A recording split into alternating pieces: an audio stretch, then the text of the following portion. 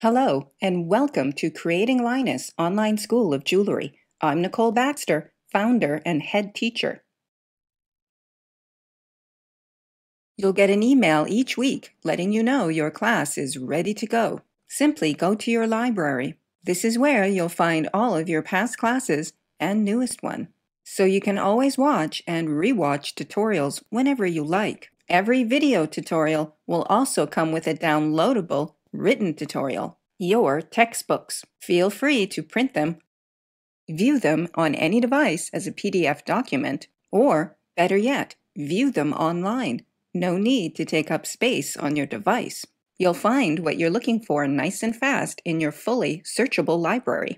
Got questions? Ask them in our project forums. I love questions, and if I've missed something in a tutorial, or if you're having a hard time making something work, please let us know. The real joy of an online school is we can go back to any tutorial and add amendments. This way, we can always be refining and improving your classes. Creating Linus will offer a 2-year intensive online learning experience centered around a curriculum designed to guide students from beginner to advanced jewelry maker.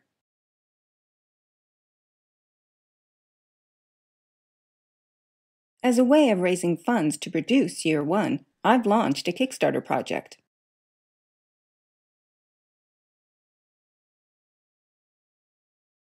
If you become a backer and support my Kickstarter project, not only will you learn how to make jewelry, you'll be helping me build Creating Linus Online School of Jewelry. To find out how to become a backer and register for your first year of classes, follow the link to my Kickstarter page. Our first project, the basic flower earring, is, well, very basic. I chose to start with this project because I wanted to illustrate just how effective simple jewelry design can be. Even a beginner can design and execute original, beautifully well-made jewelry with very few tools and a small materials budget. Project 1, the basic flower earring, will be taught in 4 parts.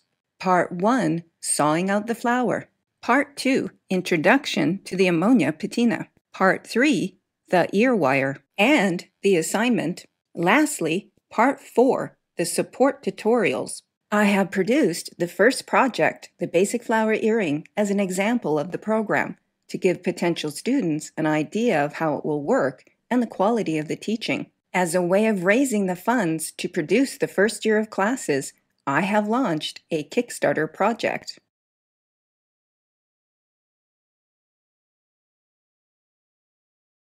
But I'll talk more about that later. Let's get started.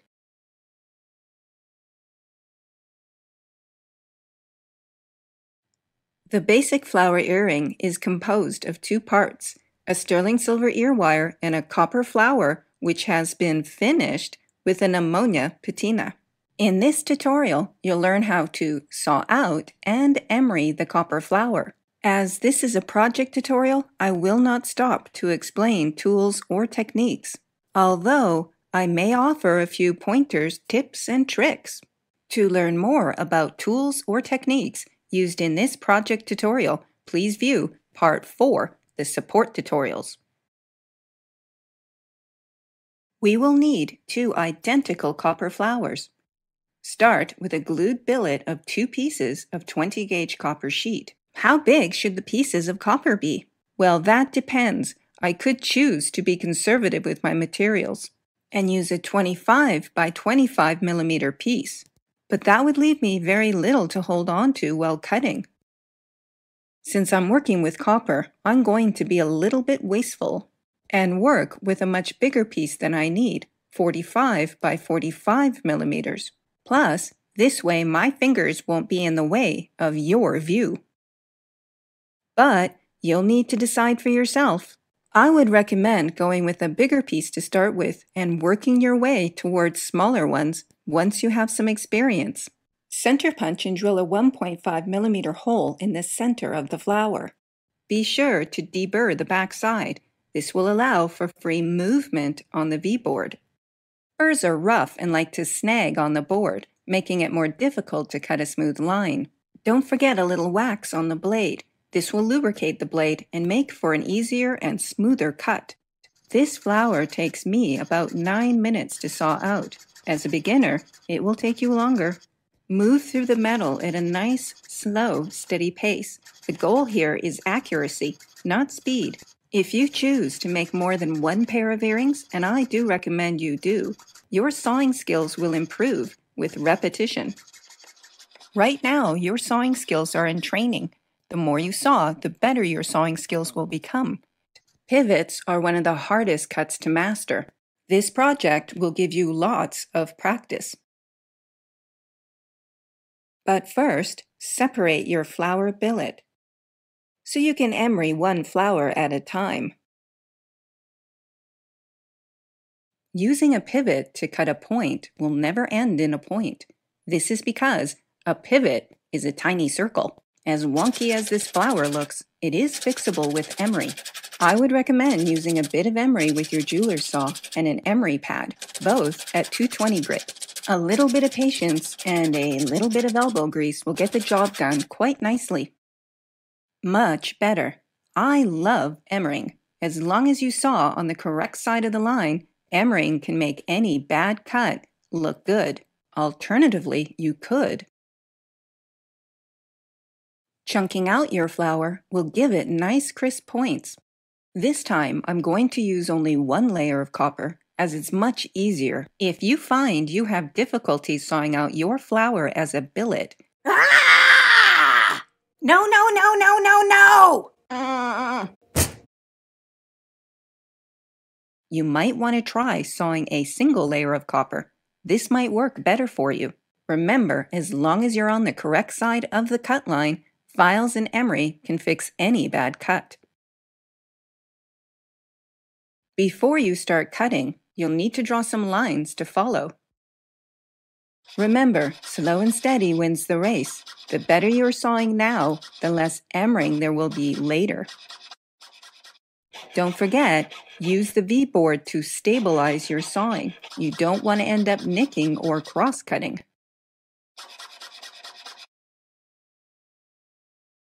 Next, chunk it out. Again, don't forget to use the V-board to stabilize your sawing. It's really easy to cross-cut. I'm cutting right into the V-board as well as the copper. This will slow down the cut and minimize your chance of overcutting. You'll still have to do some emerying, but you should be able to achieve some nice, tight points. But this time, I'm going to use a loose piece of emery with no tape on the backside. Why? The tape reinforces the emery so it won't shred as quickly, but it makes it thicker, which can make it difficult to get in an emery tight points and an emery pad. As you can see, the points are a little bit tighter when chunking as compared to pivoting. Now that your flower is sawn out and emeried, it's time to add the patina.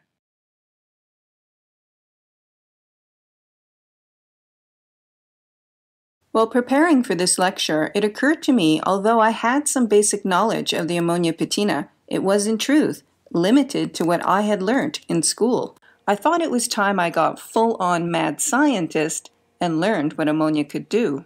I spent 6 months and created 300 samples getting to know ammonia. I was amazed at the surprising range of color and texture I could achieve. Here are a few examples of my samples.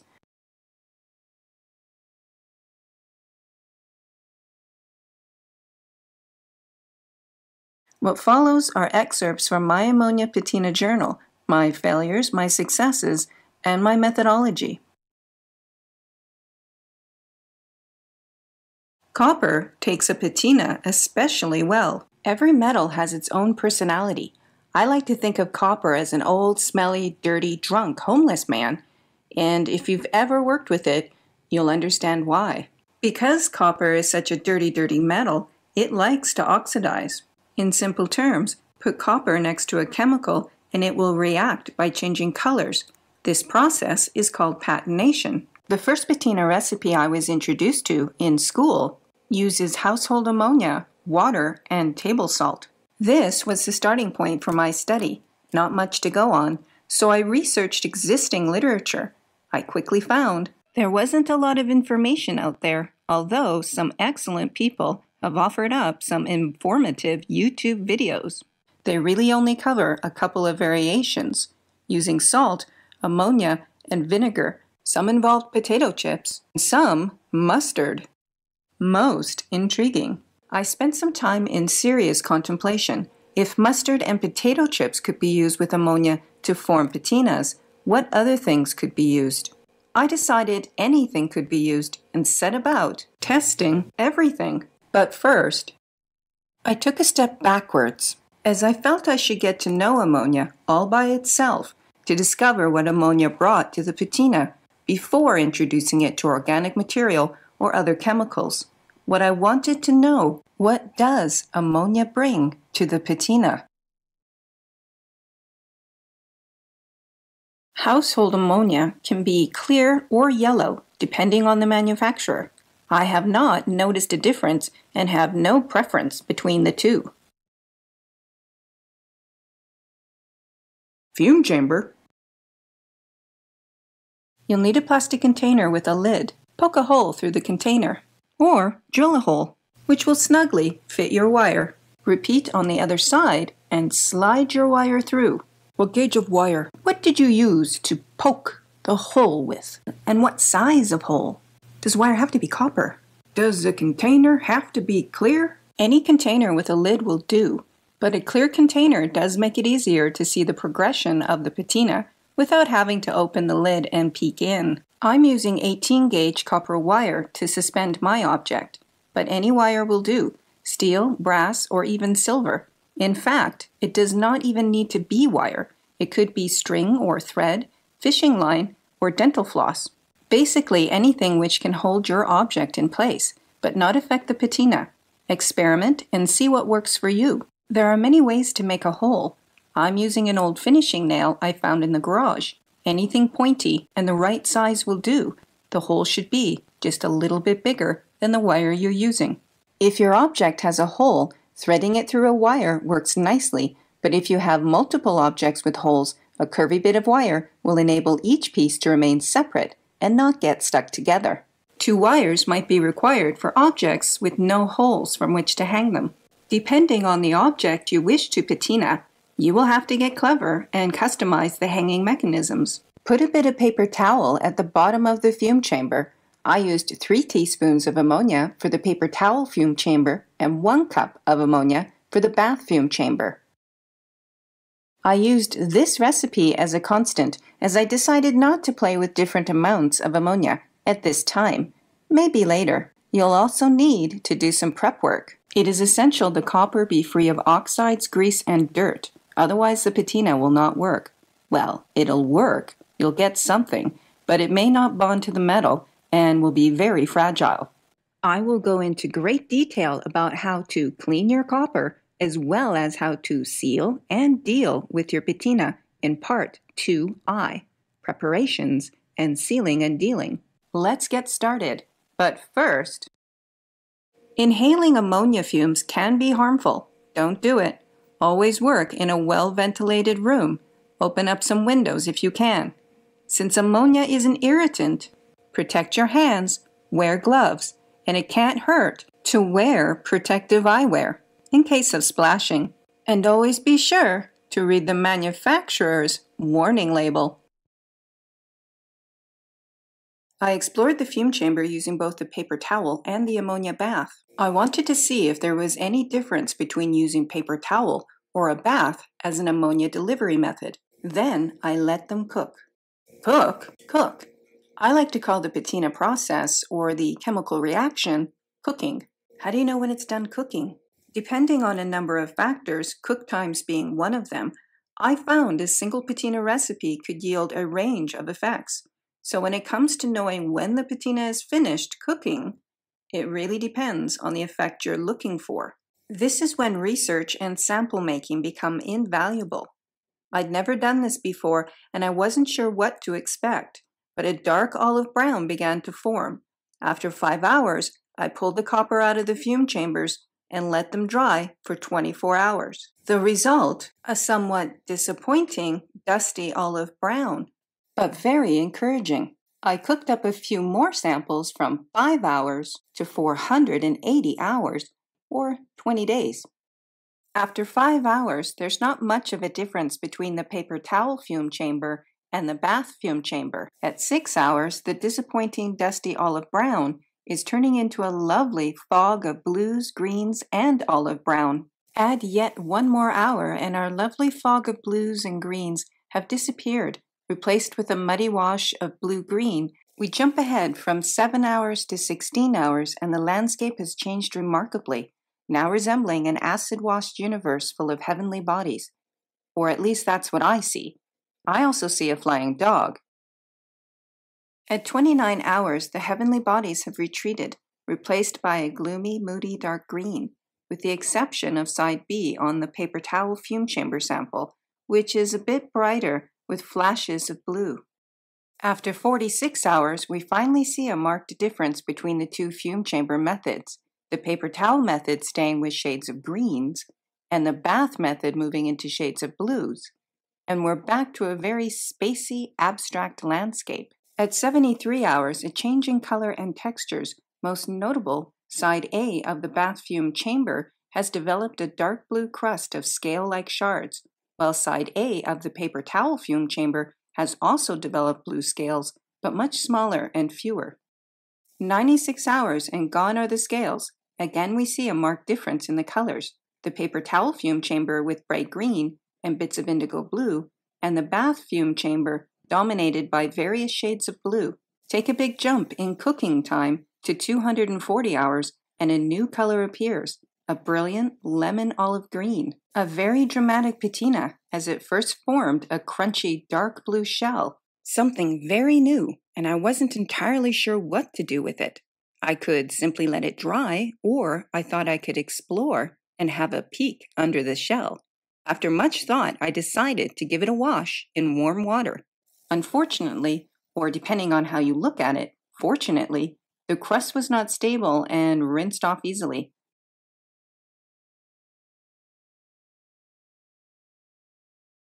But underneath lay this wonderful green. I was very taken with that brilliant lemon olive green and decided to stop and play for a bit. So I cooked up some more samples. Some I cooked for 10 days and some I cooked for 20 days. Some I allowed to dry for 24 hours, then scrubbed the crusty top layer off. Some I allowed to dry for 1 hour and carefully picked, with a pair of tweezers, most of the crust away, leaving a wet lower layer to dry and form the patina. Some I simply allowed to dry. Some I allowed to dry for 24 hours, soaked in warm water for 12 hours, then gently removed most of the crusty top, mindful not to remove the delicate lower layer of the patina. What a wonderful range of effects, completely and wholly different from anything we've seen so far. Let's have a closer look at some of my favorites. These patinas really illustrate the building and forming of layer over layer of patina. They are earthy and ancient, cloudy and stormy, abstract picturesque, and at times iridescent. Let's have a side-by-side comparison. I am astounded by ammonia. I never would have guessed so many patina effects could be possible through simple ammonia fuming. From spacey to rustic, to vivid greens to moody blues, from crunchy to smooth, from pictorial landscapes to lightning-filled skies, the range of color, texture, and imagery is phenomenal. And yet, I feel I've only just begun to know ammonia. I truly believe I could spend the next year exploring ammonia all by itself and never get bored. But it was time to move on and introduce ammonia to salt. Actually, I spent a bit of time playing with salt, then came back for a little bit more alone time with ammonia. With the first set of ammonia-only samples, which I cooked for 20 days, I noticed the patina was quite thick and looked a bit muddy. Muddy? Yes, thick and muddy. I kept wondering if I could manipulate the patina mud before it could dry, so I cooked up some more samples. The first sample I cooked for 20 days. Carefully transferred the wet patina to a fume chamber with no ammonia in it. Trust me, you don't want to suck up those ammonia fumes. Then let dry for 10 minutes. Then poked my finger in it. More sticky than muddy. And then I poked some more, and a little bit more, and then a little bit more. As it turned out, once the top layer was poked through, the bottom layer was quite muddy and very stainy. So I put on some gloves and carefully flipped the patina over and poked it with a bit of rolled up paper towel. Let dry for 24 hours, and the result? Ooh, yeah, this is a bit of fun. I'm going to pause here. We need to talk about hanging mechanism imprints and cross-contamination. Because the hanging mechanisms I used are made of copper, they will patina. That patina on the copper wires can cross-contaminate the next patina. And because I reused those copper wires over and over again, although I did give them a clean in between, there was some cross-contamination, which does affect the patina, plus the wires themselves can leave an imprint. I considered trying a new hanging method, but decided to continue with the copper wires, as they were easy to use and I was going to be cooking up hundreds of samples. Plus, I was curious to see if the marks from the copper wires could be exploited and incorporated into the design. Ooh, how? We'll learn more about that in and around Class 20, where we'll explore advanced patina manipulation. I quickly cooked up a second sample with a cook time of 20 days. This time I allowed no drying time, popped it directly into some nice warm water, and soaked for 5 minutes. Then gave a shake to see what would come off, then gently brushed off some of the top layers. A little more shaky, flipped the patina over, a little more brushy, and more shaky, and some flicky. Then let dry for 24 hours. And the result? Who would have thought this vibrant patina was hiding under that dark crust? I cooked up a third sample, this time for 30 days. I wanted more mud. After 30 days, the top crust was quite thick and somewhat dry. So I scrubbed the patina in warm water. The crust of the patina was very solid and did not want to come off. But I was persistent, and eventually a bit of the top crust started to wear away. And of course, I completely forgot about the green staininess of this patina. So I stopped scrubbing, decided to let the patina soak in warm water for 30 minutes, washed my hands, put some gloves on, and continued to scrub. This time a whole chunk of the patina came off. So I stopped scrubbing the patina and allowed to dry for 24 hours. And the result? Wow! Look how thick this patina is. And remember that whole chunk that came off? The patina mud was so thick, there's a noticeable difference in thicknesses throughout the entire patina. I cooked up a fourth patina. This time I got painterly. Using a bit of warm water and a paintbrush, I played with the mud.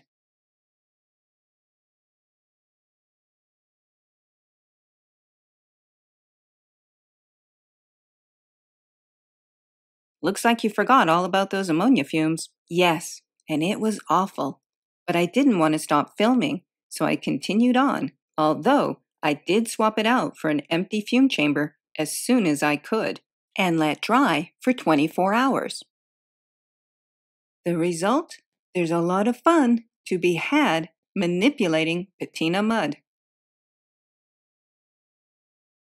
Now that I'd gotten to know ammonia a little bit better, I felt it was time to introduce ammonia to salt. Using a paper towel fume chamber, I sprinkled a lot of salt and I sprinkled a little bit of salt and then let cook for 1 hour and let fully dry. At this point, I was not too impressed and really hoped an increase in cook times would offer up a better result. I repeated the experiment 3 more times with cook times of 2 hours, 3 hours, and 4 hours. Around hour 3, things started looking up. I especially liked sample 8, which led me to one last sample in this grouping, a little bit of salt and a cook time of 5 hours.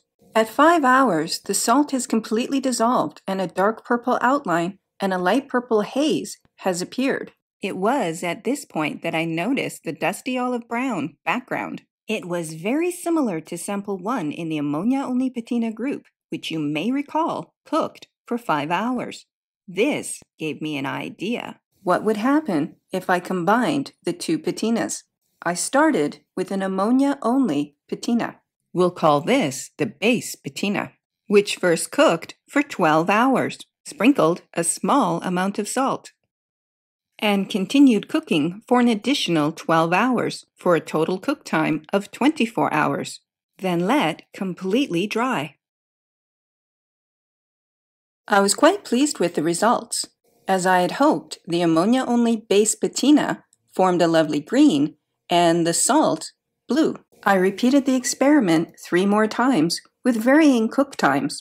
The 2 patinas have blended together quite nicely to form a smoky, swirly, wispy, watery patina. A very different effect than the salt-only samples. Why? Now there's a good question. It's all about moisture. Without moisture, the salt would simply sit there doing nothing. But add a bit of moisture and the salt begins to dissolve, forming the patina. During the cooking process, condensation forms in the fume chamber. The fume chamber acts as a type of ammonia condensation collection system, causing ammonia moisture to form on the copper. These droplets of moisture eventually dissolved the salt, which explains why longer cook times result in, well, more patina, or more blue if you like. In the case of my mixed patinas, when the salt was added, there was already enough moisture on the ammonia-only base patina to quickly dissolve the salt, creating a salt solution. Plus, I left the salt cooking between 12 and 24 hours, giving it plenty of time to fully dissolve and form the patina. The moisture also acted as a blending agent, much like water does in watercolor painting, allowing the colors to blend into each other, which brings us nicely into the next group of patina samples. I thought I'd try and speed up the salt dissolving process by first spraying some ammonia and then sprinkling a bit of salt and let cook for 2 hours. Then let completely dry. And the result? That's a lovely blue. I thought it was time to introduce salt to some other liquids. So I sprayed some water onto a piece of copper and sprinkled a bit of salt. I'm going to pause here and point something out. Poolage. Poolage. Sometimes liquids will pull in or pool towards the center or edge of the copper, otherwise known as poolage. I don't think that poolage is a word. Yes, it is. Can you spell it and use it in a sentence? Poolage. P-O-O-L-I-G-E. Poolage. As I wanted to patina both sides of the copper, I flipped the copper, sprayed and salted the other side, and let cook for 2 hours. Then let fully dry. The result? Patina poolage. Oh, patina poolage. What causes patina poolage? Many things can cause patina poolage. Well, actually, only 2. Firstly, the tendency in liquids to resist separation and remain pooled together, some more so than others. And secondly, gravity. Gravity? How so? It would be near impossible to lay my copper perfectly even within the fume chamber, so any liquid on the copper would gravitate to the lowest point and pool. Is there any way to prevent patina poolage? Yes, and we'll find out how in sample 3. For sample 3, I sprayed soy sauce on copper. Soy sauce? Earlier in the day, I was munching on some sushi and started thinking about soy sauce. If I was experimenting with liquids, why not soy sauce? So I sprayed some soy sauce, sprinkled some salt, and let cook for 30 minutes. At this point, I noticed soy sauce poolage, but I wanted more coverage. Question: what was the cause of the soy sauce poolage? Was this a case of soy sauce patina gravity poolage or soy sauce patina separation anxiety poolage? So I changed the placement of the copper, hoping the soy sauce would spread itself around. It didn't. So not soy sauce patina gravity poolage, must be separation anxiety poolage. So I used a paintbrush to move the soy sauce and salt around. Added a bit more salt, then let cook for an additional 1.5 hours for a total cook time of 2 hours, and let completely dry. The result? Ooh, yes. For sample 4, I wanted more coverage on both sides. So I sprayed some vinegar. Vinegar? Yes, vinegar. Vinegar came to my attention during my original research into known ammonia patinas. We'll fully explore vinegar for patina making in and around class 3 or 4. There's lots of fun to be had with vinegar. So I sprayed some vinegar, sprinkled some salt, flipped the copper, sprayed some vinegar, sprinkled some salt, let cook for 15 minutes, got painterly. Let cook for 15 minutes, flipped the copper, got painterly. Sprinkled some salt, let cook for another 15 minutes, flipped the copper, got painterly. Sprinkled some salt, let cook for 15 minutes, flipped the copper, and got painterly. Sprinkled some salt, then let cook for 1 hour for a total cook time of 2 hours. Then let fully dry. And the results? Better coverage on both sides. Let's have a look at all 4 samples. I have to say, I prefer the coverage of painterly to the poolage of au naturel. So I cooked up some more samples and got painterly on water and ammonia. Better coverage, but not much of a difference in color or texture between ammonia and water. Although vinegar shares the same color palette, the texture is very different. Soy sauce shares a similar texture with vinegar, but the colors are quite unique. Adding some salt and playing with different solutions can bring a nice range of color and texture to your patina recipes. I decided to deconstruct salt by completely dissolving it in a liquid which could be dipped or brushed or sprayed on a bit of copper. Then I dissolved 2 teaspoons of salt in 1 cup of water, ammonia, vinegar, and soy sauce. As you can see, there's a marked difference in color and textures between the 4 salt solutions. I repeated the experiment 3 more times with cook times of 2 hours, 3 hours, and 4 hours. Some I allowed to develop natural poolage, and some I got painterly with. It would appear the longer the cook times, the more similar in color and texture water and ammonia become, whereas vinegar and soy sauce remain quite unique.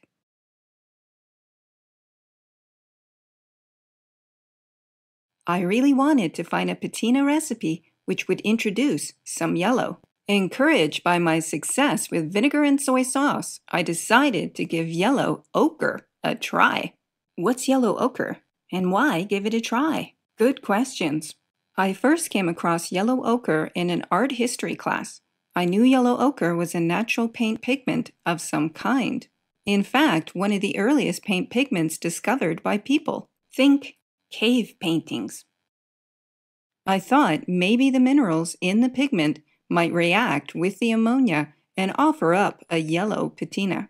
So I mixed 3 teaspoons of yellow ochre natural earth pigment with 1 cup of water. Sprayed, sprinkled some salt. I intended to cook the yellow ochre for 2 hours, but noticed as the patina cooked, the yellow was disappearing. Since I was looking for yellow, I stopped at 1 hour. Then let completely dry. And the result? Hello, yellow! And just look at the textures. Although the patina is actually very smooth with a glossy feel, I also cooked up a sample with no salt. Curious. No real difference in color or texture. Although the salty yellow ochre patina sample does have bits of speckled dark spots that were likely caused by the salt. After a bit of handling, I noticed some cracks and little bits of patina flaking off. Just how stable was this patina? And was it in fact even a patina? So I decided to give it a wash test. What's a wash test? A wash test is used to determine how stable a patina is and if the patina is actually just a residue. And as for stable, well, let's see. I soaked both patinas in warm water for about 15 minutes, then rubbed my fingers over the patina, slowly increasing the pressure as I went. Conclusion? Not a residue, but an unstable patina. Well, not exactly failed. I have to say, I do like a bit of broken off patina, so really, it comes down to personal taste. It's interesting to note the difference in color between the two washed patinas in regards to the newly exposed copper. And the salty yellow ochre patina sample remained more yellow. I spent some time thinking about this patina and how I could change the recipe and stabilize it. But as I was pondering the nature of stability and how to achieve it, my mind wandered back to the unsalted yellow ochre patina sample. I began to have this nagging question: where did the blue come from? My experience and understanding of achieving this kind of blue with an ammonia patina was that salt was required. There could be some salt or sodium in yellow ochre. It is a mineral after all. But what if that wasn't true? What if water all by itself could create blue? So I sprayed some straight up all by itself water onto a bit of copper and let cook for 2 hours. Well, it didn't take long. There you have it. Blue. There are moments in time when the whole world shifts. This was one for me. How could this be? Blue without salt. A mystery. Actually, it does make sense since water does have salt in it. Mind you, only trace amounts. Although, obviously enough. I have a confession to make. I didn't actually add any salt to the soy sauce. Soy sauce is pretty salty all on its own, but I did mix it with water. Why? Don't ask me why. I'm not really sure why. Sometimes I'm like that. Sometimes thoughts just pop into my head. I usually follow them. They lead me to the most interesting places. Anyway, I mixed 1/3 cup of soy sauce with 2/3 cups of water. Now I'm wondering what that water did to the soy sauce patina. So I sprayed some pure uncut soy sauce and let cook for 2 hours.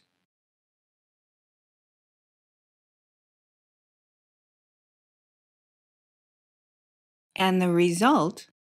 Ew! Yes, not nearly as lovely as the watered-down soy sauce patina sample.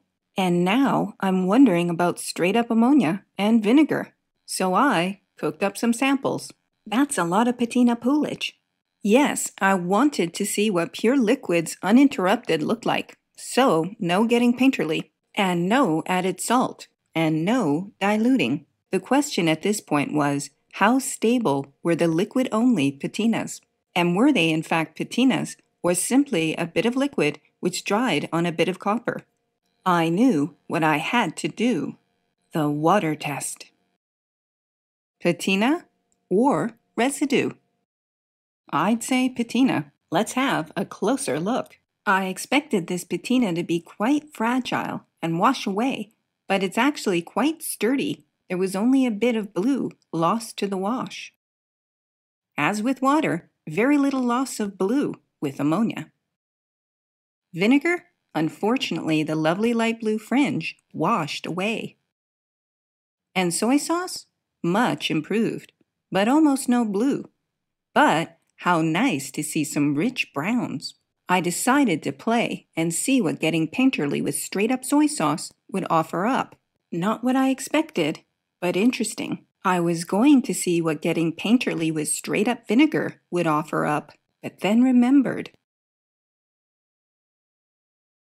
I hoped longer cook times would stabilize the patina, so I cooked up some more samples. Nope.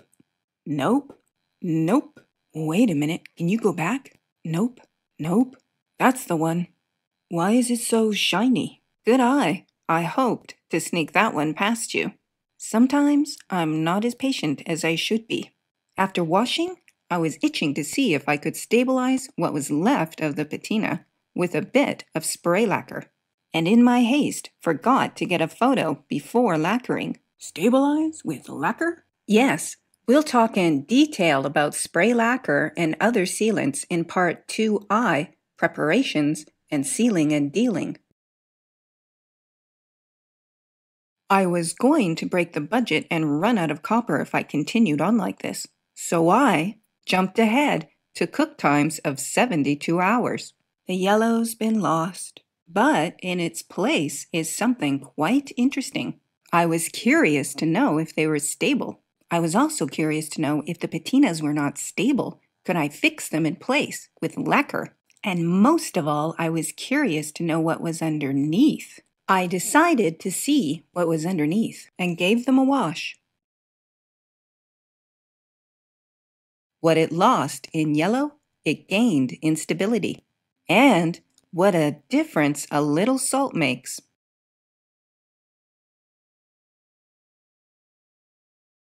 One day, when I was downstairs doing some laundry, I noticed an old box of Miracle-Gro, water-soluble plant food, on one of the shelves. I checked the ingredients. No bleach. I didn't expect to find any, but better safe than sorry. And I thought, why not? So I cooked up a sample and gave it a wash. Wow, lovely. I think this is my favorite solution. Actually, I had several favorite solutions. Now I'm wondering what other solutions are yet to be found.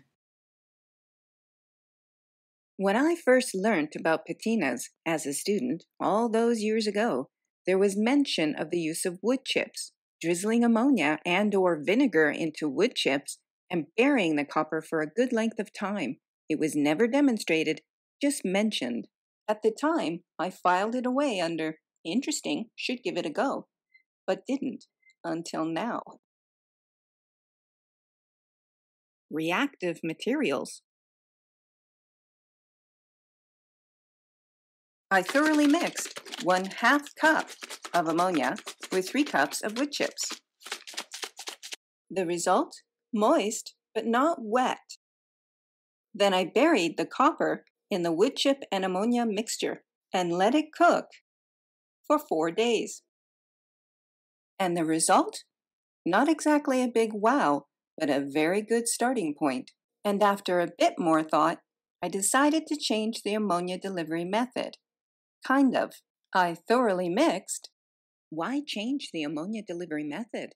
A very good question. First, too much wood chip waste. Really, 1/3 cup per sample is plenty. Second, I thought if I could increase the contact between the copper and the wood chips with a little bit of pressure, as opposed to the first sample where the copper nestled gently in the wood chips, it might affect the color and texture and offer up something more to my liking. So, I thoroughly mixed 1 teaspoon of ammonia and 1/3 cup of wood chips, made a wood chip copper wood chip sandwich, wrapped it all up tight in plastic wrap, popped it into a Ziploc bag, and let cook for 4 days. Unwrapped,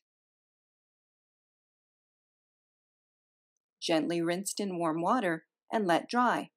And the result is quite a bit different from the original sample and much more to my liking. So I cooked up 3 more samples. I wanted to see the difference between various degrees of wood chip wetness, assuming of course there would be a difference. So played with the ammonia and left the cook time at a constant 4 days. I would hazard a guess and say that more ammonia and longer cook times result in more blue and more texture.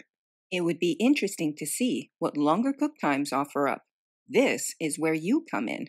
If you decide to play with longer cook times, You could share those results with us. In a physical classroom, students learn from each other. This is a very important aspect of education. Since our classroom is a virtual classroom, we created forums for our students to interact and share their experiences. Well, actually, since I don't actually have a website, I should say that if you support my Kickstarter project and register as a first-year student, and help me produce the first year of classes, my newly hired website development person will create forums for you to interact and share experiences with your fellow students. At the Creating Linus Introduction to the Ammonia Patina Forum, once built, you'll be able to show and tell us all about your patina adventures, ask for advice, and share your discoveries. And of course, I'll show up from time to answer questions, as will my newly hired fellow teachers who will bring their own specialties and skills to your classroom. Imagine the amazing database of jewelry techniques we could build together. I spent a bit of time thinking about how I could use leaves as a reactive material. Actually, first I thought about wood chips and different levels of dampness. I must admit, I do have a preference for the least damp wood chip patina sample compared to the most damp wood chip patina sample. I wanted to know what was the cause of the difference in colors and textures. I think it might have something to do with ammonia fumes versus ammonia liquid, since the least damp wood chip patina sample was only dampish with ammonia liquid. There would have been very little, if any, ammonia liquid making direct contact with the copper, and the wood chips might have dried out while the patina was cooking. The patina was likely to have been created primarily by ammonia fumes and dryish wood chips, whereas the most damp wood chip patina sample was very damp and would have had ammonia liquid and damp wood chips sitting directly on top of the copper, as well as more ammonia fumes. Armed with this hypothesis, I decided against soaking the leaves in ammonia. Rather, I found an absorbent cloth to act as an ammonia fume delivery method. And I made a leaf copper leaf sandwich, wrapped it in an absorbent cloth, tied with a bit of yarn, drizzled 2 teaspoons of ammonia, popped into a zip bag, a little squeezy, and let cook for 3 days. Soaked in warm water for 20 minutes, carefully removed the cloth and leaf debris, and let dry for 24 hours. The results? Very interesting and definitely very leafy. So I cooked up some more samples.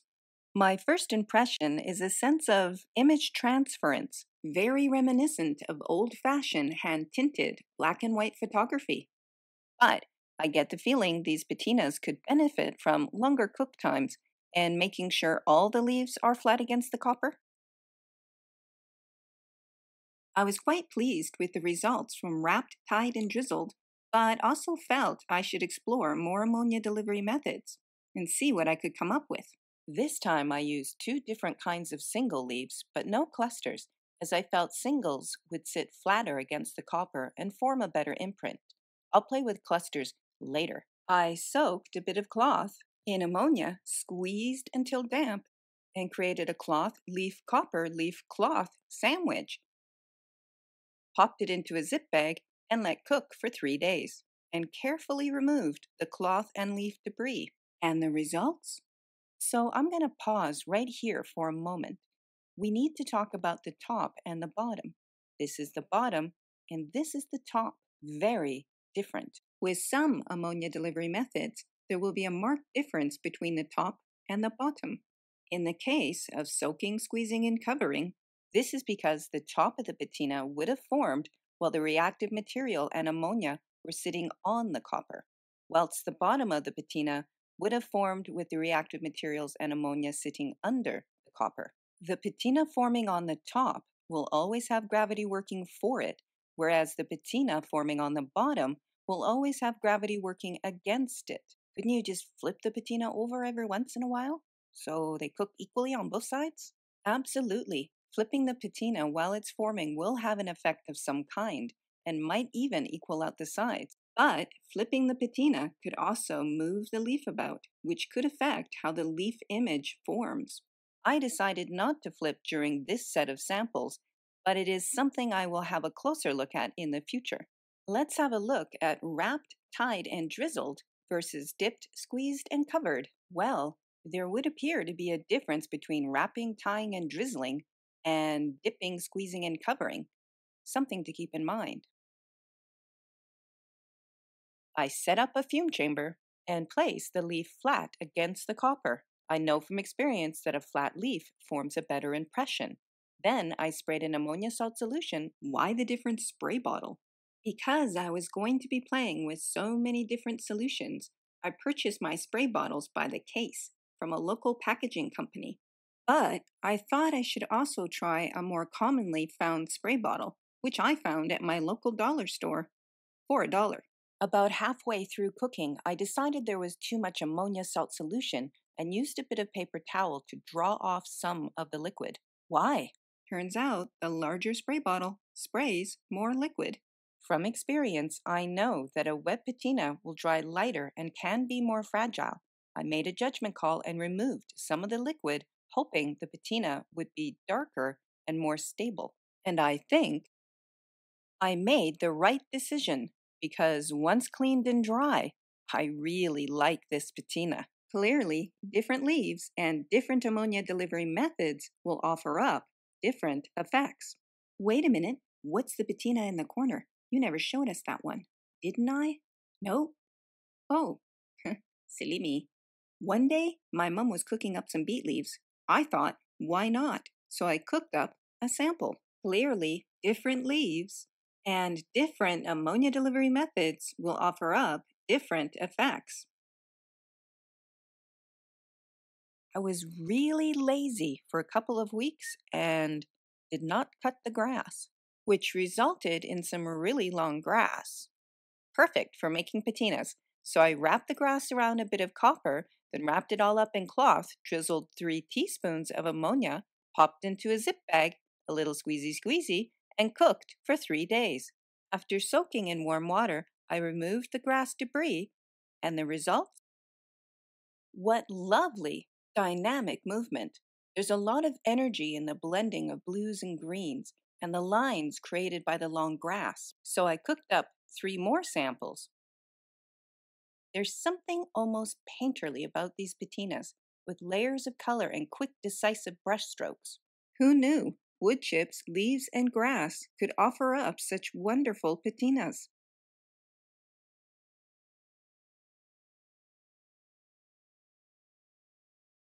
I had to try flowers.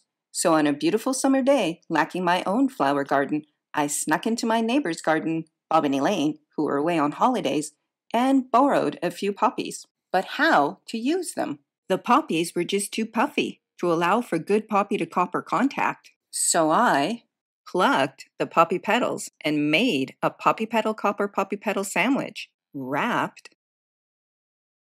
tied, drizzled 2 teaspoons of ammonia, a bit on both sides, popped into a zip bag, a little squeezy, and let cook for 4 days. Soaked in warm water for 10 minutes, and carefully removed the poppy petal debris. After allowing to dry, I brushed off any dried poppy petal debris, but the surface of the patina was dusty with a chalky residue, so I gently washed in warm water and allowed to dry.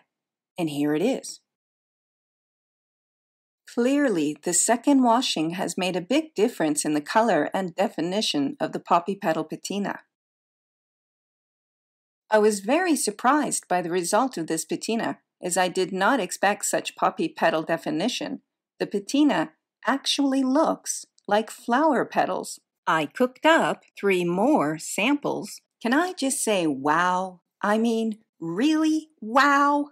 I have to say, at that point, I was hooked on ammonia patinas. I snuck back into Bob and Elaine's garden. They were still away on holidays, and borrowed a few more flowers, roses and purple dahlias, and cooked up a whole bunch of samples with rose and purple dahlia petals. repeating the same ammonia delivery method as the poppy petal patina. Much to my surprise, a very different result from the poppy petal patina. And how about the purple dahlia petal patina? Also very different. Clearly, different flowers bring something unique to the patina. Let's have a look at all the flower petal patinas. Unlike the poppy petal patina, I would not have guessed flower petals were used to create the rose petal patina. Why do you think that is? That's a very good question. It's all about coverage. I completely covered the copper with rose petals, whereas I used the poppy petals sparingly. This would have had an effect on the patina and the petal definition. The purple dahlia petal patina definitely has petal definition, but not in the same way as the poppy petal definition and the poppy petal patina. As with leaves, different flower petals and how those petals are arranged on the copper will result in different flower petal patina effects. Actually, before we move on, I want to make a note of an observation. During the leaf patina portion of my research, I took note of a texture that I believed was created by the cloth I wrapped the leaf patina in. The same texture was noticeable in both the purple dahlia patina and the poppy petal patina, but not in the rose petal patina. Can anyone guess why that is? Too many rose petals. Good memory. With the rose petal samples, the copper was completely covered in rose petals, so the cloth was unable to make contact with the copper. This texture is very noticeable in the leaf patinas and possibly exploitable. But I'm going to tuck that bit of observation behind my ear and let it sit for a bit. I decided to grind up the petals and center bits of 3 poppies with 2 teaspoons of ammonia. I would recommend doing this outdoors as the ammonia fumes are quite strong.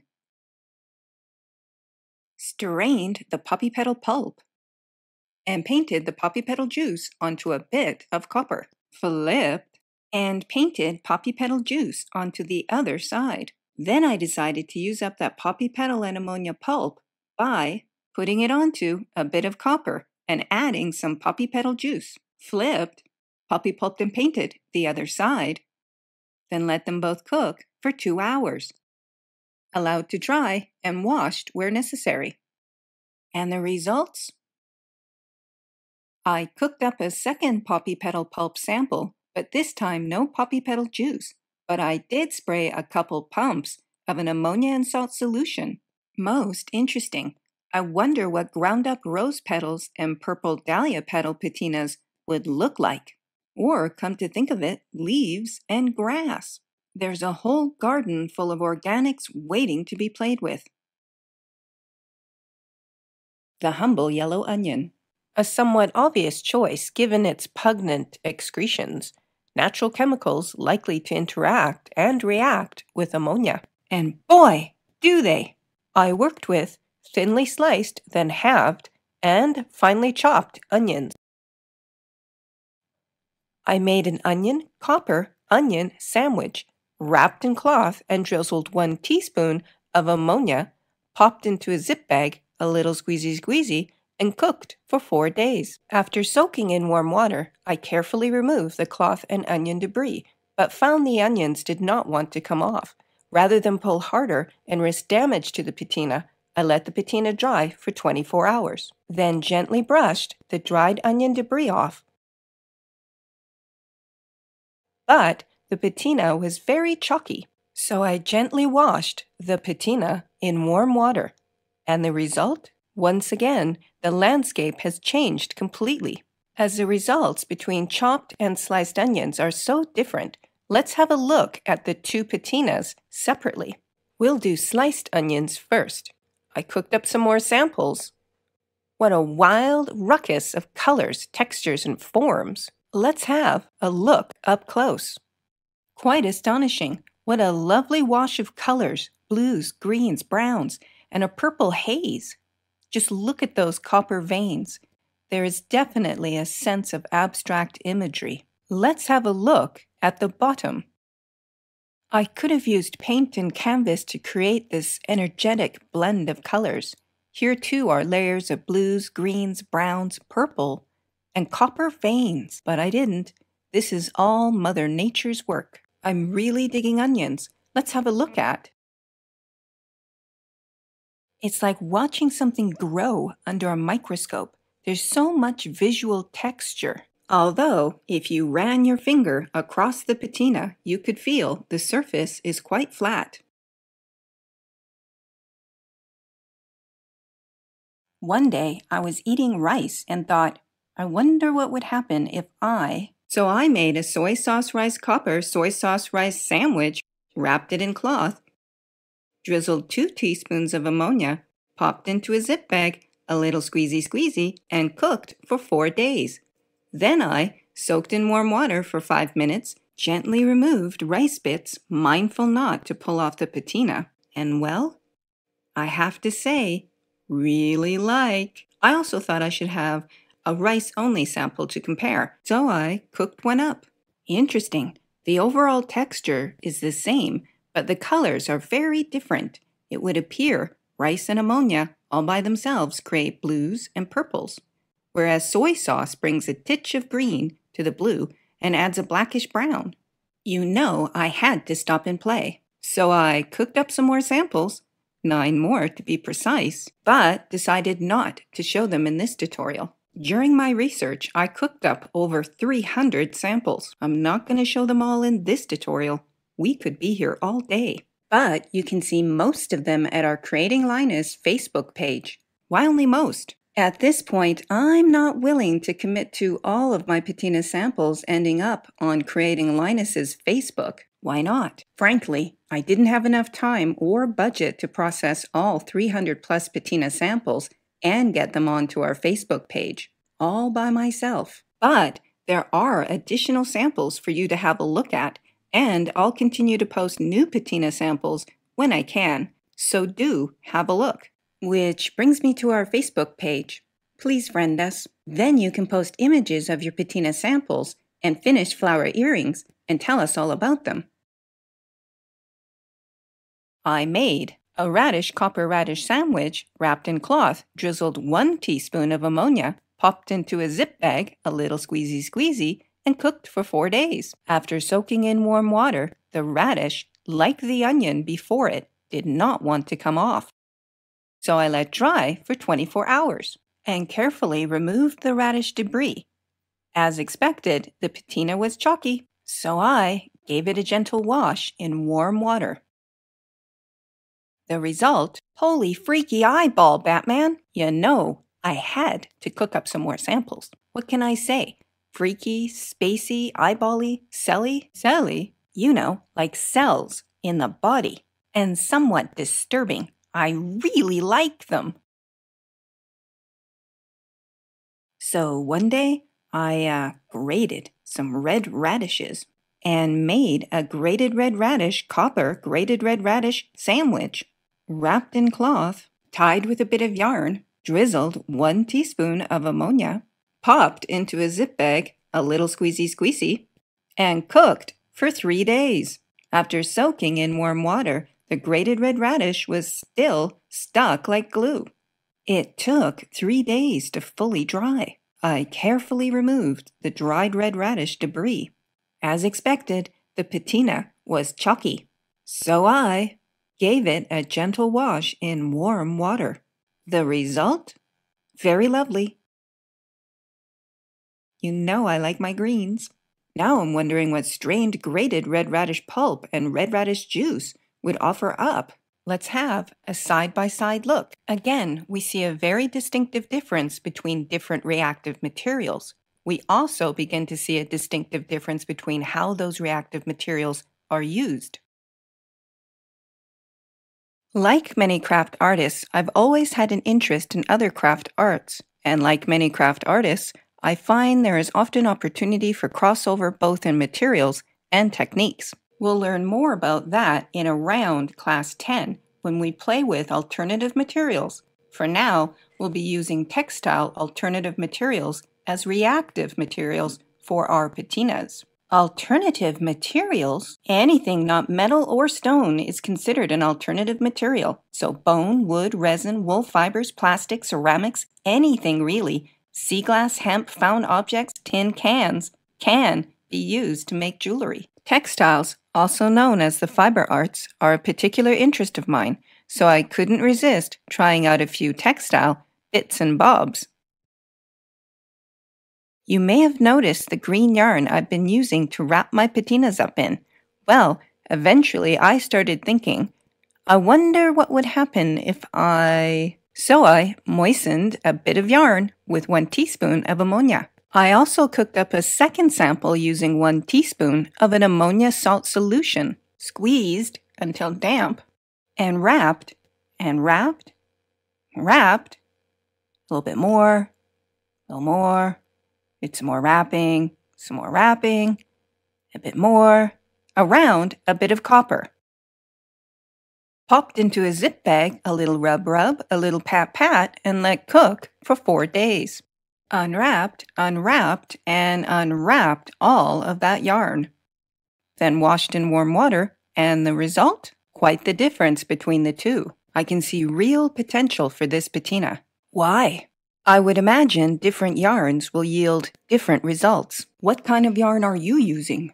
I'm afraid I'm not sure what this yarn is as it was given to me, but I would guess a wool polyester blend. Why would the type of yarn matter? I should think different fibers will absorb the ammonia differently and offer up a range of results. Why change the ammonia delivery method? Yeah, why not just wrap, tie, and drizzle? Actually, that's a very good question. Initially, I did wrap a bit of dry yarn around a bit of copper and then wrapped, tied, and drizzled, but was very disappointed in the results.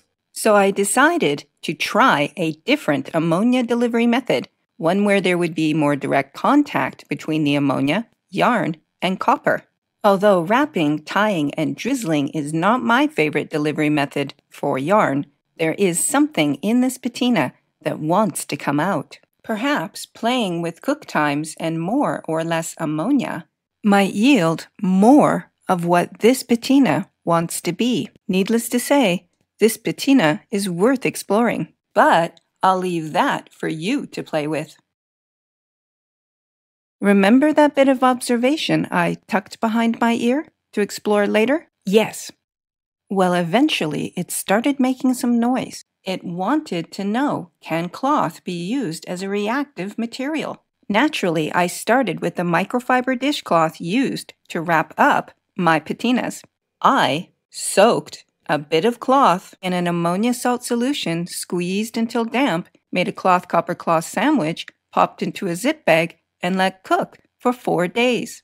I also dug through my cloth pile and cooked up some samples using a printed cotton cloth, a loose weave synthetic cloth, a tight weave synthetic cloth, a wool felt cloth, a bit of J-cloth, and a heavy textured upholstery of unknown fiber cloth. After cooking for 4 days, I let soak in warm water for about 15 minutes. Carefully removed the cloth from the top and carefully removed the cloth from the bottom. And the results?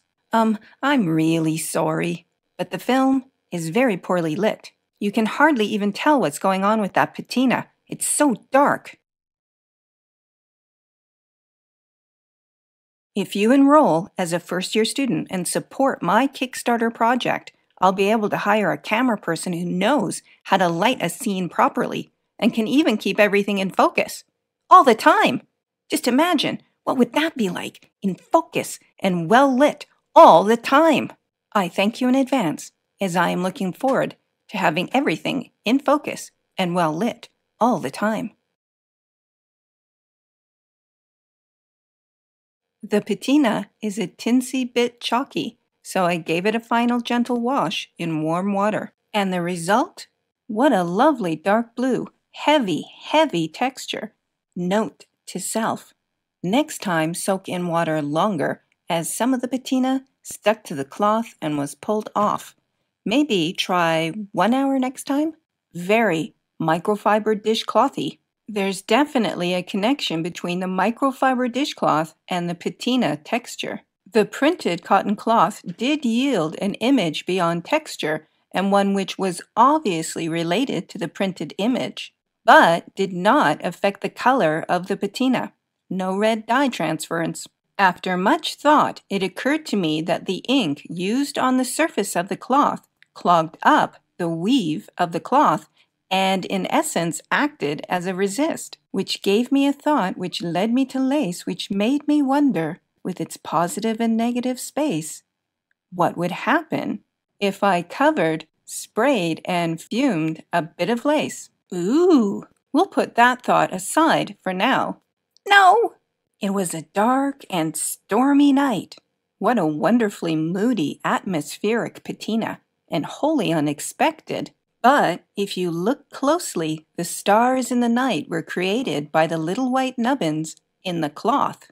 Not too much joy here, but there's clear evidence that the patina wants to form, so maybe playing with longer cook times could yield up better results. And maybe making sure the contact between copper and cloth is a good one.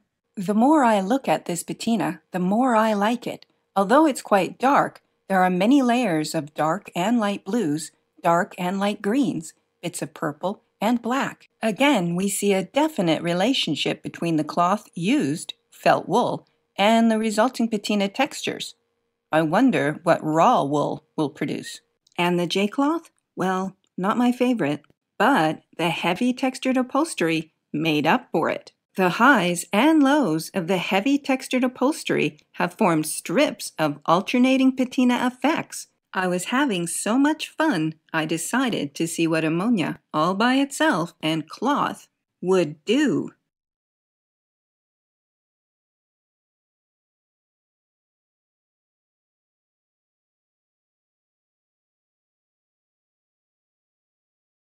What a lovely range of colors and textures. I wonder what wrapped, tied, and drizzled cloth would look like, but I'll leave that up to you. Time to explore that thought about lace. Yes, well, first, this happened. And then, this is what happened. And then this happened. And in the end, this is what happened. I'm quite happy with what happened, so much so I gave 2 more bits of lace a try. It would appear lace makes an excellent patina resist, although the results will differ depending on how tight or loose the weave is, as well as copper to lace contact. Not to mention how wet or how dry the patina is. Let's have a look at lace sample number 2. In some areas, the weave is just too tight. The ammonia can't get in to do its thing.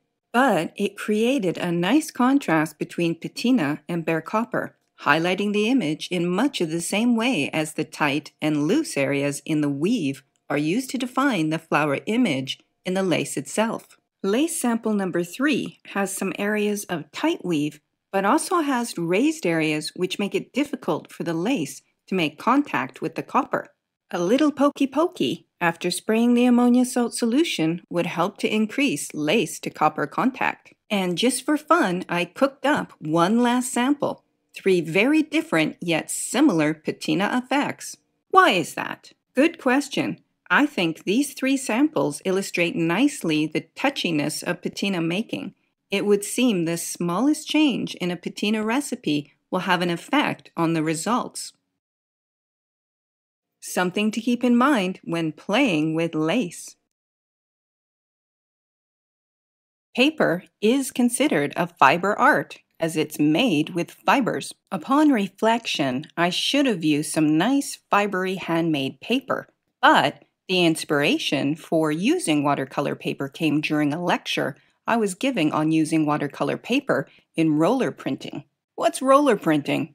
Roller printing is using a rolling mill to create embossed patterns, images, and textures in metal. We'll learn all about roller printing, hammer marks, punches, and etching in and around Class 3, the Introduction to Textures, Images, and Pattern Making. As I was explaining the versatility of watercolor paper in roller printing as an image maker, I thought, I wonder if watercolor paper could be used as a resist in patina making. So I cooked up a sample using a paper towel fume chamber and a salt ammonia solution, which I let cook for 2 hours. Then let dry for 1 hour. As the watercolor paper stuck to the copper, I soaked it in warm water for about 15 minutes, at which point the watercolor paper came off easily without pulling the patina off with it. And the results? A whole new world of image making suddenly opened up. Very exciting! You know I had to stay and play. I made a whole bunch of samples. I cooked a second sample, this time for 3 hours, then let dry for about 10 minutes. Carefully, with tweezers, removed the watercolor paper. There was a lot of liquid, so much so I was concerned the lovely blue heart which had just formed would end up wiped out by the now spreading patina liquid. But the patina liquid formed into a bright robin egg blue mixed with a purple haze. Just a bit of the heart was covered, which gave the patina an overall look of swirly, watery movement, which I quite like. Where did all the patina liquid come from?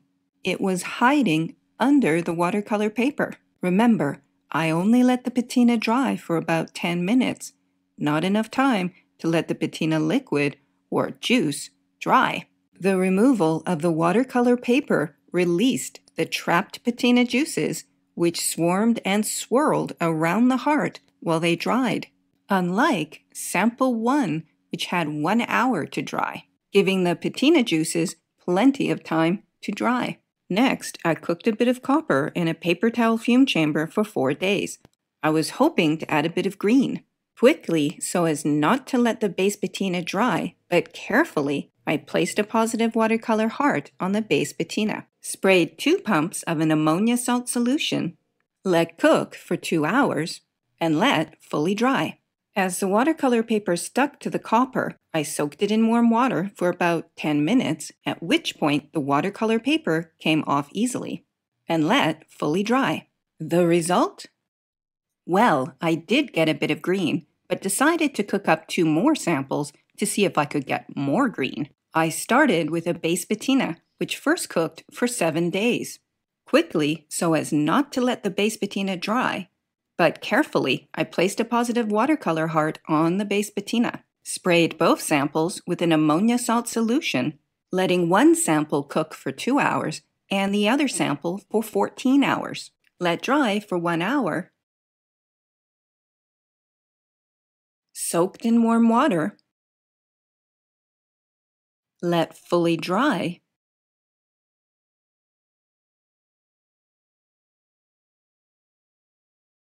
and the result? Interesting. 2 very, very different patinas, and I found more green. I also cooked up some other solutions, watered down soy sauce, vinegar and salt, and water and salt. Now those are some nice solutions, which inspired me to cook more samples. I think this patina best illustrates the truly one-of-a-kind nature of patinas. I don't believe I could exactly reproduce even one of these patina results, no matter how closely I follow the recipe. When playing with patinas, it's important to expect that a specific patina recipe can yield a range of effects. Although you can't expect to recreate the exact patinas in this video, you can expect a predictable range of results with each patina recipe. My advice to you is make a few samples, play with patinas, and get a feel for them. Then play with your flowers. Or you could just jump in and start making flowers. If you end up with something you don't like, stare at it for a few days and see if it grows on you. Could happen. If it doesn't, emery it off and start over. But don't forget to suit up for safety. Be sure to wear a dust mask. You don't want to breathe in patina dust. Don't give up. Learn from each patina. Don't forget to share on our Creating Linus Facebook page. When I was a student, I was taught to prep your copper by removing all oxides and grease before applying a patina. Why? A patina is a surface treatment which is often unstable. A natural patina forms over time, taking days, years, decades, hundreds, or even thousands of years to form. The patina grabs hold, invading, eroding, and spreading across the metal surface, otherwise known as bite. Bite? Bite. As the patina forms, it etches into the surface of the metal, grabbing hold and biting onto it. The more bite a patina has, the better hold it will have on the metal. As a general rule, longer cook times will result in more bite, although cook times are only one factor in a patina's bite. Since we're creating a forced patina with relatively short cook times, removing all grease and oxides will help with patina bite. As a student, I did this by emerying the surface. Not a lot of fun, but very effective. I would recommend using a 220 emery grit pad or a sanding disc with a rotary tool. Be sure to remove the entire surface. Emerying has the added benefit of creating tiny grooves, which gives the patina something easy to bite onto, helping to stabilize the patina. Or so I was told. I never questioned it until now. I decided a little experiment was in order, so I cooked up 6 samples with 6 different copper preparation methods. So I gave my freshly emeried bit of copper 4 pumps of an ammonia salt solution and let cook for 2 hours in a paper towel fume chamber. And the results? Very good and even patina coverage. Depending on the object, it's not always possible to emery away oxides and grease. With 3-dimensional objects, chemical removal of oxides and grease becomes necessary. Since I have access to a torch, when emery is not an option, heating and pickling the copper is my second favorite method of removing oxides and grease. Pickling? In the olden days, metalsmiths used to use hot vinegar to clean metal, which they called pickling. Vinegar is mildly acidic. Given enough time, hot vinegar will remove oxides and grease. These days, vinegar has been replaced by Sparax No. 2, a mild granular acid mixed with water, which can be used cold or hot. Pickle is more effective hot. A crock pot is a good way to keep pickle hot, but never let your pickle boil, as the fumes can be nauseous. Whether you're pickling your copper or cooking your roast, never let your crock pot boil dry, as this could be a fire hazard. And it goes without saying, don't use the same crock pot to pickle your metal in that you cook your dinner in. Set your crock pot to its lowest setting. For every 1 cup of boiling hot water, add 1 tablespoon of Sparax No. 2. Stir until the Sparax is fully dissolved. If you don't have a crock pot, use a glass or ceramic container. You'll also need to mix up a bit of pickle neutralizer. Don't forget, pickle is an acid. Mild, it's not going to melt your face off, but it will irritate skin and eyeballs. So anything which touches pickle must be rinsed in a baking soda water neutralizing rinse. For the next bit, you'll need a torch. Move the torch over the metal slowly and evenly. The copper will go through a series of color changes. You might see yellow, blue, green, and purples. Once the copper is turned black, look for a dull red under the black. At this point, the copper is hot enough. Allow the copper to cool for about 30 seconds. Quench in water, and into the pickle it goes. Pickle until clean, and rinse.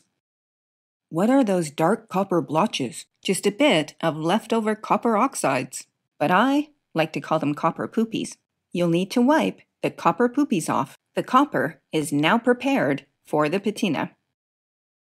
So I gave both samples 4 pumps of an ammonia salt solution and cooked for 2 hours in a paper towel fume chamber. Very good patina coverage on both samples. Since I already had some cold pickle, I thought I'd give it a test. So I pickled a bit of copper, without putting it to the torch first, for 12 hours. Then I gave it 4 pumps of an ammonia salt solution and cooked for 2 hours in a paper towel fume chamber. Also very good patina coverage. I thought I should try a grease and wax remover from a store. So I went down to my local hardware store and purchased and followed the manufacturer's directions.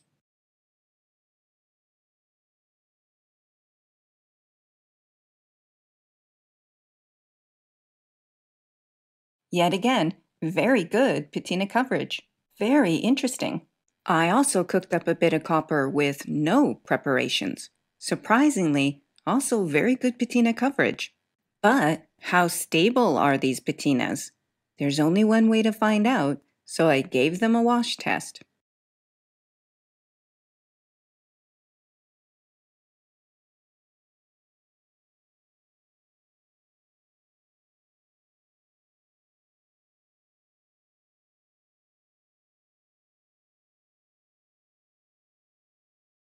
None of the patinas survived the wash test completely intact. But that's okay. Ultimately, it's not about how much patina is not on the copper, but how much you like the patina which is on the copper. It's all about personal taste.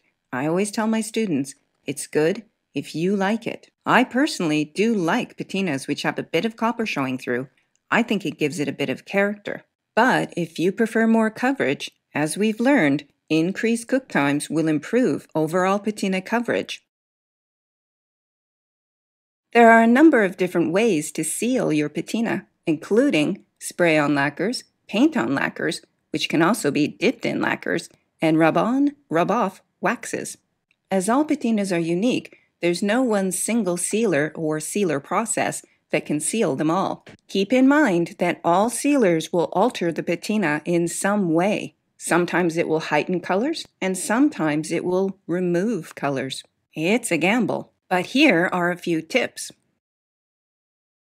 Anytime you are working with sealers, whether they are spray-on or paint-on lacquers or rub-on, rub-off waxes, be sure to do so in a well-ventilated room. Open up some doors and windows, or do it outside if you can, as the fumes can be harmful. Don't forget to wear protective eyewear. You don't want lacquer in your eyeballs. And always read and follow the manufacturer's directions. My go-to sealer for any new patina is spray. Spray sealers are available at your local hardware store or local art supply store or online and will come in matte, semi-gloss, and gloss. I prefer a slow approach to spray sealing. Many thin layers with about a half an hour of dry time in between layers. How many? A minimum of 3, but some patinas will require many more, as many as 15 or 20 layers. Experience will let you know how many layers a specific type of patina will require. But the crunchier or less stable a patina is, the more layers of sealer will be required to help stabilize it. There are many paint-on lacquers to choose from, available at your local jewelry supply shop, local hardware store, or online. But, surprisingly, clear nail polish works really nicely. I purchased mine from my local dollar store for $1. 2 or 3 thin layers are best. More is not always better with paint-on lacquers. Too many layers can cause peeling. Paste waxes are a very traditional way to seal patinas. Liquid beeswax, super hard shell turtle wax, or my favorite, Renaissance wax polish, will all do the job quite nicely, but are not as hardy as spray or paint-on lacquers, and not so good for fragile or patinas with lots of nooks and crannies. Gently rub on with a dry, soft cloth. Allow to dry for about 5 minutes. Then gently polish with a soft, dry cloth. As with spray lacquers, I like a minimum of 3 layers. When it comes to choosing the right sealer for your patina, experience will let you know what works best, otherwise known as trial and error. Not always fun. Although, if you don't want to fuss with different sealers, my advice is to stick with spray lacquers. To form the ear wires, you'll need 2 pieces of 18 gauge sterling silver round wire, about 10.5 centimeters in length. If you look real close, you'll see there's a little ball on the end of the earring wire. The ball holds the copper flower in place and gives the earring wire a nice detail. This ball was made by using a torch to melt the end of a wire. This is called balling up wire. Does that mean I need a torch? No. Well, yes, you do need a torch to ball up wire. For those of you who have access to a torch, I'll show you how to ball up wire. And for those of you who don't have access to a torch, I'll show you how to make an earring wire pretty close to this one without using a torch. For those of you who have access to a torch, I'm going to assume you know how to use one. I'm not going to explain all about torches and how to use them, not today, but I will in and around Class 2 in the tutorial, The Introduction to the Torch. Balling up wire is pretty simple. The hottest point in the flame is just in front of the cone. This is where you want the end of your wire. Hold it nice and steady just in front of the cone. And there you are, a lovely little ball on the end of your wire. Don't forget to pickle, nice and clean. How do you make sure your balls are the same size? Good question. I like to ball up my first ear wire and lay it on the fire brick. This way I can compare the second one. A little small. Back into the flame it goes. I'd say that'll do. Miss, my balls keep falling off. Your balls keep falling off? My balls keep falling off. Oh, your balls keep falling off. That's because they're too big. Too big? When balling up wire, solid metal becomes liquid. And at a certain point, gravity wins and the liquid metal balls drop off. So be mindful of making your balls too big. I love making jigs. A good jig will make production pieces easier, faster, and more consistent. What's a production piece? Sometimes I make a design once, resulting in a one-of-a-kind piece of jewelry. But sometimes I make a design multiple times. That's when a design becomes a production piece. A well-designed and thought-out production piece can be a good little money earner. If you intend to make and sell jewelry, a production line can get you selling quickly. When I learn a new technique, I like to design production pieces around that technique.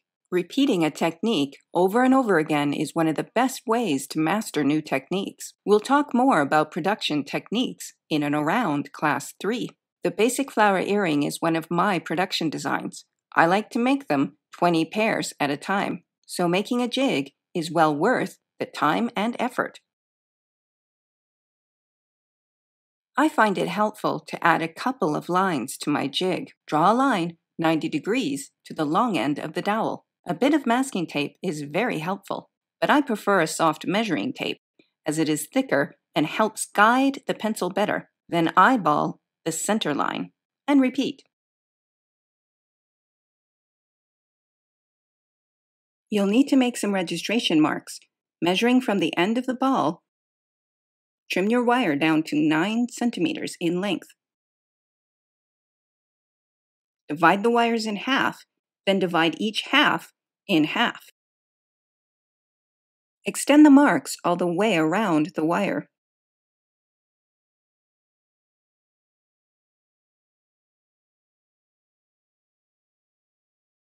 Place the first mark on the center line. Bend the wire around the dowel, but do not bend beyond the second mark.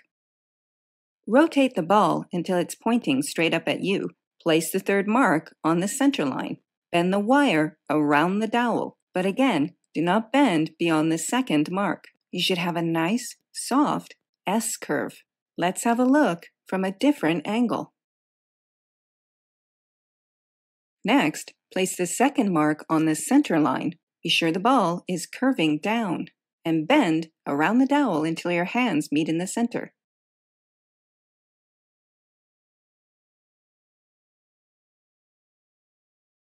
If you've got a vise, you might as well use it, but be sure to center the center line. You can, of course, simply hold the dowel by hand. It's a bit tricky, but doable. Look around and see what you have that will work. I found an old film canister and a pen. Sometimes you'll end up with a wonky ear wire, but a little fussing and farting, and there you have it, a nicely formed ear wire. Your jig does not need to be beautiful, it just needs to get the job done. For those of you who don't have access to a torch, here's the workaround. You'll need a steel block and a metal hammer. Any old metal hammer will do. Please note, if your wire has a curve, placement on the steel block will be important. Be sure to place the curve curving up and centered. Forge out the end of the wire. The end of the wire should be flat and flared. If your wire had a bit of a curve and you placed it correctly on the steel block, your wire should look like this. Lucky me, my local jewelry supply shop had some nice 3mm sterling silver round beads with a 1mm hole, which fit perfectly on the end of my ear wire. I'm going to leave this bit of flared end long, but if you don't like it, I don't like it. If you don't like it, snip it off. Don't snip too close. Your balls could pop off. Either way, you'll want to give it a good emery to remove sharp edges. Nice and smooth, not snaggy. Nicole, why is this wire curved but the balled up wire was straight? That's a very good question. The process of making wire leaves the wire very, very hard and springy. My local jewelry supply shop only sells wire half hard. Half hard? When wire is freshly made, it's rock hard, which is actually what it's called, rock hard. Annealing the metal will soften it. Annealing? Annealing is the process of using heat to soften metal. I'll go into great detail about the annealing process in and around Class 3, Introduction to Annealing. But for now, all you need to know is heat will soften metal. So, when using a torch to ball up wire, chances are very good the wire will get hot enough to soften, which enabled me to easily straighten it with my fingers. The wire for my cold balls came from my local jewelry supply shop, half hard. But it is possible to have a range to choose from, depending on where you purchase your wire from. That is, here are the options: rock hard, hard, half hard, soft, and dead soft. If you have the option, purchase your wire soft or dead soft. This will make it much easier to form your ear wires. But then won't the ear wires be soft? Not usually. The process of forming wire will work harden the metal. It should end up quite springy. Regardless of whether your balls are hot or cold, you'll need to emery the end of the ear wire nice and smooth. Finally, add your flour. That doesn't look right. No, it does not.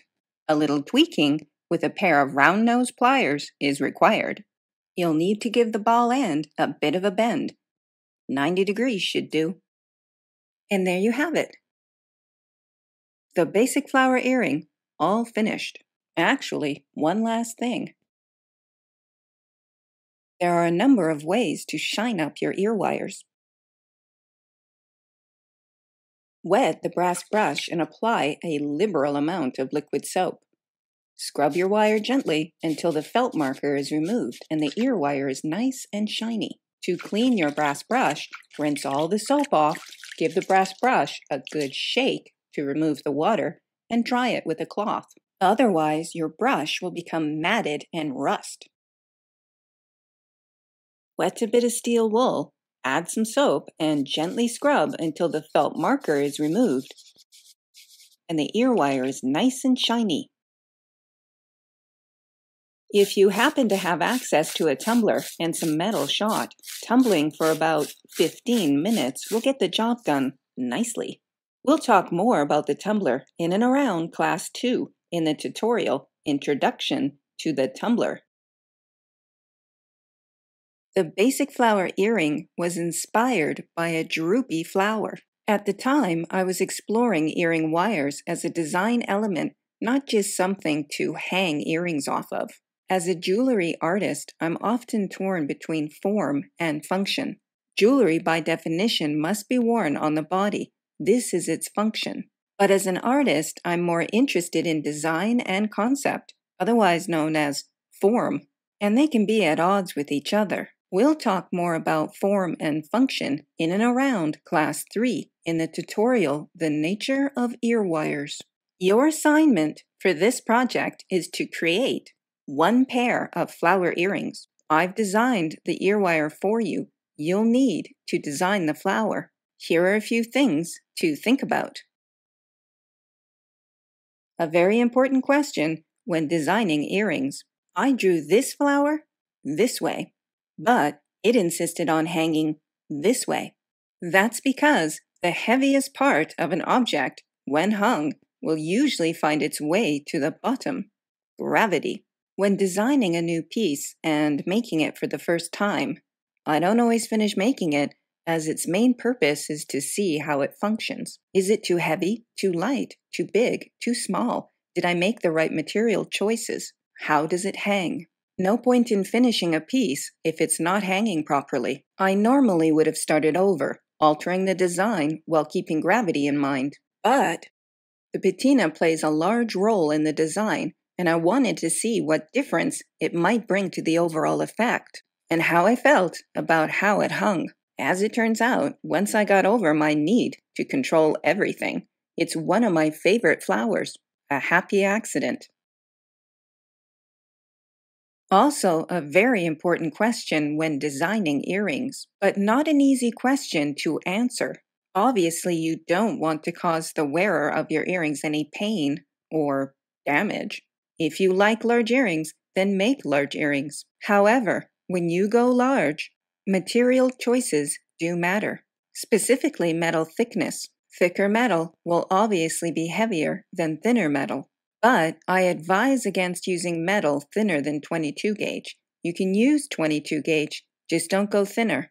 Why? As copper is a soft metal, thin copper tends to bend easily. I would be concerned about flowers holding their form. Unfortunately, experience will let you know which materials are best for which designs. But not all earrings are meant to be worn all day at the office. Some are meant for a few hours at a dinner party or the theater. So sometimes a little heavy is okay. Since this is your first piece, keep it simple and design something you'd like to wear or would like to make, something you find visually appealing. And don't worry if it's good. Each piece you design and make will teach you how to improve the next piece. You have to start somewhere, so jump in and get started. You'll need to get your flower onto a piece of label paper.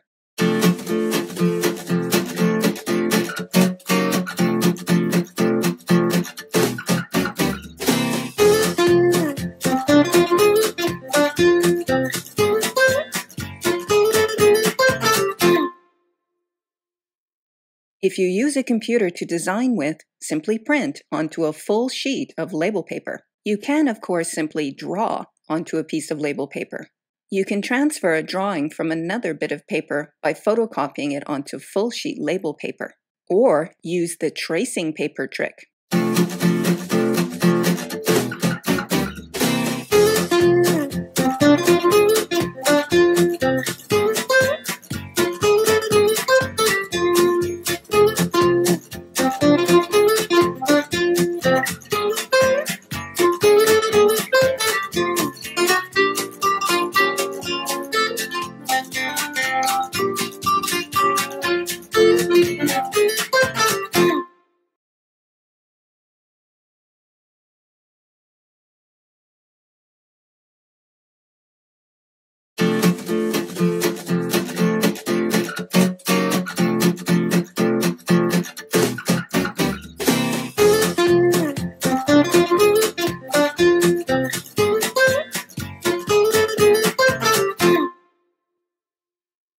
Here are a few of my flower creations.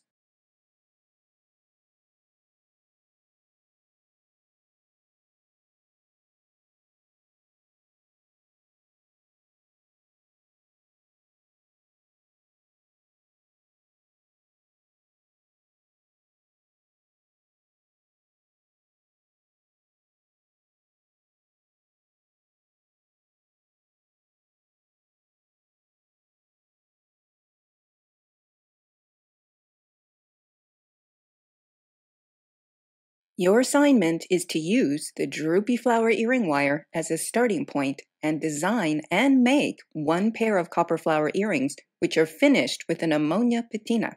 But that doesn't mean you can't make more. They make nice gifts. You could even design a line of basic flower earrings that you show and sell to your friends, loved ones, and colleagues. Who knows, it could even fund your classes. Whether you make one pair or 100 pairs, we'd love to see and hear about them. You can post your flowers on our Creating Linus Facebook page. And don't forget to support my Kickstarter project and help me produce the first year of classes by enrolling as a first-year student. You'll also get a great deal, like half off first year's tuition. So please do pop over to my Kickstarter page and find out more. Often, as in life, in jewelry making, there's more than one way to get to the same place. When it comes to cutting sheet metal, the guillotine shear, jeweler's handsaw, various hand shears, or a bench shear will all get you there. But with some pluses and minuses to take into consideration when choosing which tool to cut your sheet metal with. When it comes to cutting quick and accurate straight lines without distorting the metal, the guillotine shear scores high marks. The guillotine shear has 4 main parts: the table, the handle, the blade, and fourth, the blade guard, which I have removed temporarily for this demonstration. When a manufacturer takes the time and money to include a safety feature to keep you from shaving down your fingers, use it. Here are the basics. As the handle moves up and down, so does the blade move up and down. Simply draw a cut line on the metal, slide the metal on the table and under the blade, line the cut line up with the blade edge, a good hard pull down on the handle, and the metal has stayed nice and flat with no distortions. That's a pretty big plus. But the guillotine shear comes with some equally big minuses. The first is cost. A 4-inch guillotine shear, which is what I have, costs about $400 US, plus shipping. I couldn't find it local, so I ordered it online. There are also some cutting limitations. My 4-inch guillotine shear can't cut sheet metal wider than 4 inches. The metal can be any length, but no wider than 4 inches. Additionally, the guillotine shear can only cut straight lines, which means no curves. A limitation, yes, but you can do a lot with straight lines. Is the guillotine shear a must-have tool in the studio? No. Don't get me wrong. I love my guillotine shear. It's a real time saver in the studio. But spend your studio dollars on tools and materials you really must have first, then get tools which save on time. Which brings us to the jeweler's handsaw, which is a must-have tool in the studio. In fact, probably the first tool you should buy. Depending on the depth of throat, the jeweler's handsaw will cost you between $10 and $20 US. A 3.5-inch saw frame is my preferred depth of throat. I find I can get most jobs done with it quite nicely. Like the guillotine shear, the jeweler's handsaw will not distort the metal. But unlike a guillotine shear, it's not quick or easy. But the jeweler's handsaw can cut any shape, including interior bits, through any gauge of metal, thin or thick. We'll learn more about how to use the jeweler's handsaw later in the support tutorial, the introduction to sawing and piercing. Next is the bench shear. The bench shear has 2 blades, a straight lower blade and a curved upper blade, which cut in unison. But because the upper blade is curved, the blade only cuts a small section of the metal at one time, making the bench shear a bit more tricky than using the guillotine shear. Pinch the start of the cut line between both blades. This allows the metal to pivot on the blade. Line the end of the cut line up with the bottom blade and pull the handle down slowly. Unfortunately, the bench shear will always distort the metal to some degree. Although my bench shear blade is only 8 inches long, it is possible to cut a much longer piece by shimmying the metal further down the blade and continuing the cut. Shimmy, shimmy, shimmy, shimmy, cut, and shimmy, shimmy, shimmy, shimmy, shimmy, and cut, shimmy, shimmy, shimmy, cut, easy peasy. Now the back side, little bit more difficult. You got to shimmy it through underneath of the neck. Theoretically speaking, it would be possible, if you had a few helpers, to cut a very large sheet of metal. Although you would also need very long arms, or maybe detachable ones, to reach the handle. It is possible, in theory. I was able to purchase my 8-inch bench shear at my local hardware store, which meant no shipping costs, supporting local merchants, and since it was available locally, I waited patiently until it went on sale for $100.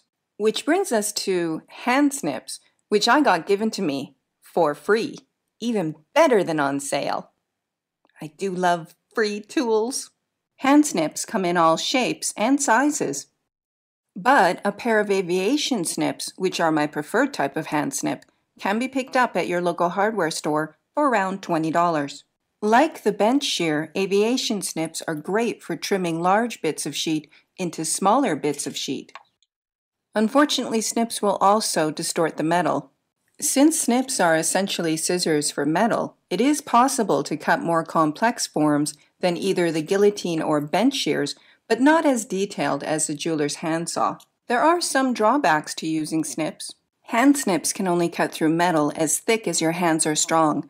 My hands can only manage up to 1 millimeter thick, and that's a bit of a struggle. If it's within your budget, I prefer a bench shear which can cut metal up to 3 millimeters thick over aviation snips, as I like the option of cutting through thicker metal. Also, snips will often leave pinch marks or serrated edges. My aviation snips leave a serrated edge about a 0.5 millimeter wide, which will need to be factored into measurements. A 0.5 millimeter? Really? Do I need to be that picky? Yes. A 0.5 millimeter all around the perimeter is equal to 1 millimeter subtracted from the overall diameter. Here's a hypothetical. Your design requires a 10 millimeter diameter disc. Too small, can't see. You're so good with the snips, you're able to cut a perfectly round, exactly 10 millimeter disc. But you failed to take into consideration the 0.5 millimeter of serrated edge, which will now need to be filed away. It does? Yes, you do not want to leave the edges of your lovely jewelry with nasty serrations. Ever. But now you've removed a 0.5 millimeter of material all around the disc, in other words, a 0.5 millimeter on both sides, which is equal to 1 millimeter in total loss of diameter. And now your 10 millimeter disc is 9 millimeters in diameter.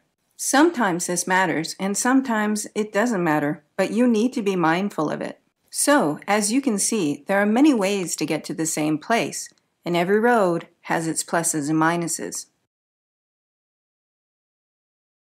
Since our earrings are designed to be identical flowers, it makes sense to cut the copper flower section from a billet rather than 2 separate sheets. A billet is simply 2 or more flat pieces of sheet metal adhered on top of each other, in this case glued. When cutting multiples, gluing up a billet of multiple sheets of metal can speed things up. Why cut 1 earring twice when you could cut 2 earrings at once? You will need 2 pieces of flat 20 or 22 gauge copper sheet. Ideally, the metal sheet should be tight-fitting and gap-free.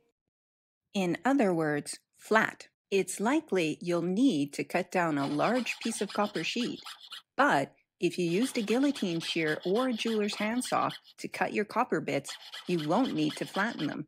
Although a jeweler's handsaw is slow, cutting down your copper sheet with one will give you some very good sawing practice. Never give up the opportunity to practice a technique. You'll never get good at something if you avoid it.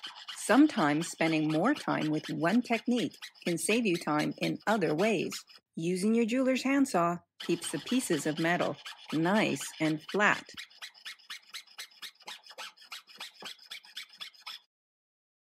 No need to flatten these bits of copper. They're good to go. But if you used a bench shear or a hand shear to cut your bits, you'll need to flatten them. When flattening sheet, you'll need a steel block and a soft hammer. Any soft hammer will do. Plastic, nylon, rubber, wood, or my personal favorite, a rawhide mallet. What if I don't have a steel block? Anything which is flat and hard will do the job when working with thin copper sheet. A hardwood cutting block works fine. I picked this one up at my local dollar store for $1. Where can I get a steel block? Your local jewelry supply store will carry them, or an online jewelry supply store. But don't forget to factor in the cost of shipping. Steel blocks can be heavy. You'll get the most for your dollar at a scrap metal yard or metal store, which supplies materials to the building industry. They often have cut-off bins, leftover bits which are too small for the building trade, but just right for us, and they want to get rid of them, so prices will reflect this. But don't forget to ask your friends, coworkers, and family. You never know what they have collecting dust in the garage. I have an awesome collection of odd bits, bobs, and tools donated by thoughtful people in my life. Let them know what you're up to and that you're taking donations. In fact, my first steel block was given to me by a friend, and yes, I did actually get a torch given to me. Before using any steel tool, ask yourself, what can I damage? Steel is significantly harder than most metals you'll be working with, which means any nasties in the steel could be transferred to your metal.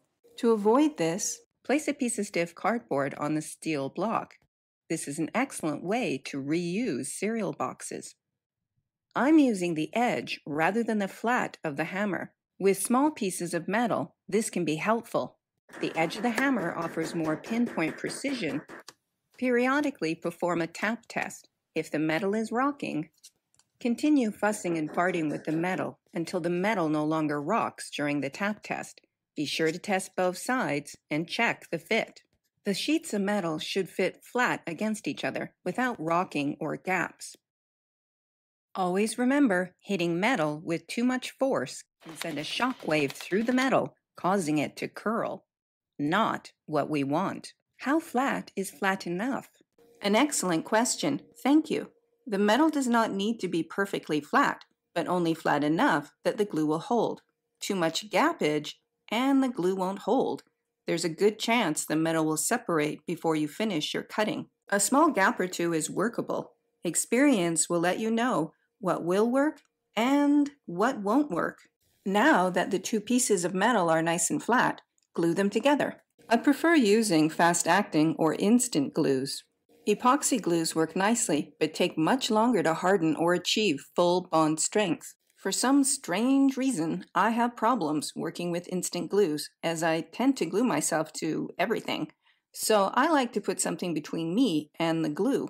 I find using a cone of sticky wax or a piece of tape to move the top metal sheet around helps with not gluing me to it and makes it easier to place small sheets of metal directly on top of one another. Once the glue is hardened, you're good to go. Once you've cut out your flower billets, you'll need to separate them. To separate your flower billet, you'll need some acetone and a glass jar. When working with acetone, always wear gloves, protective eyewear, and work in a well-ventilated area. Do it outside if you can.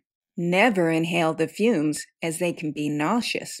And don't forget to read the manufacturer's directions and warning label. Soak your flower billet in acetone for about 30 minutes. At this point, the flower label paper will come off easily, but your flowers need a bit of convincing.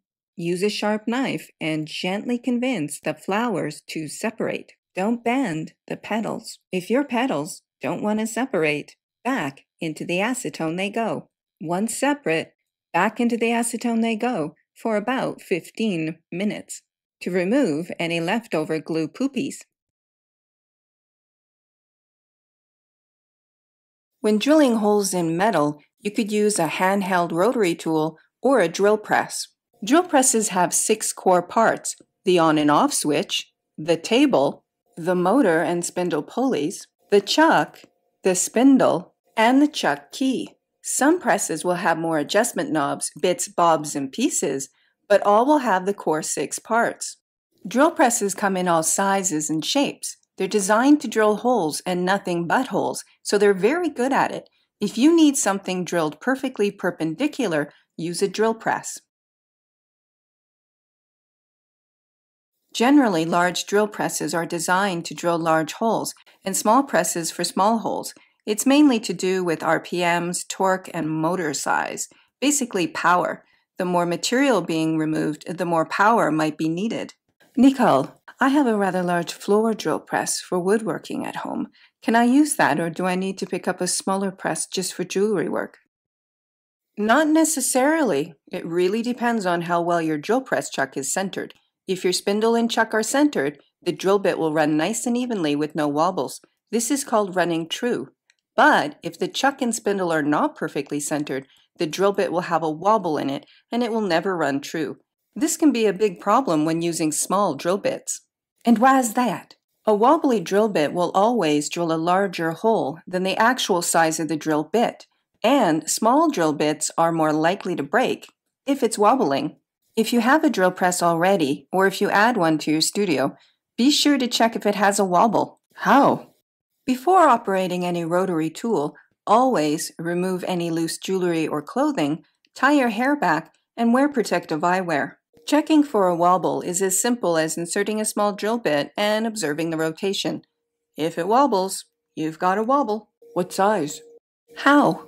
I'd use a 1mm drill bit, and this is how you do it. A drill press chuck can be opened and closed quickly by hand. Close the chuck all the way, then slowly open it until the drill bit will slide in. Tighten the chuck first by hand, then with a key. Turn the drill press on, big wobble. Try again. Nice and true. My drill bit is very wobbly, not because my drill press chuck has a wobble in it, but because I did not center the drill bit in the chuck properly. I know this because I know my drill press, and it runs true.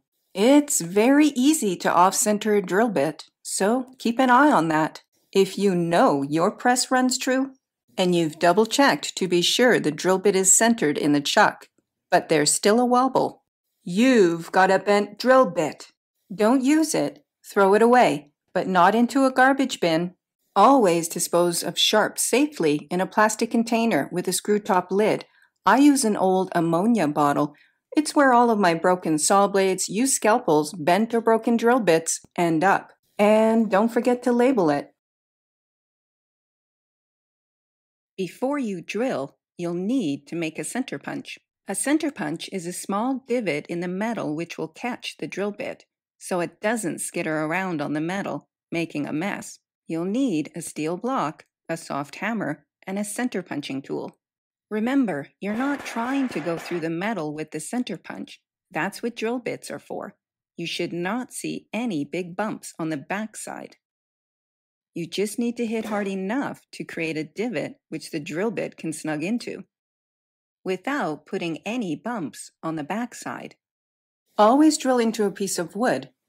Slowly bring the handle down and line up the drill bit with the center punch.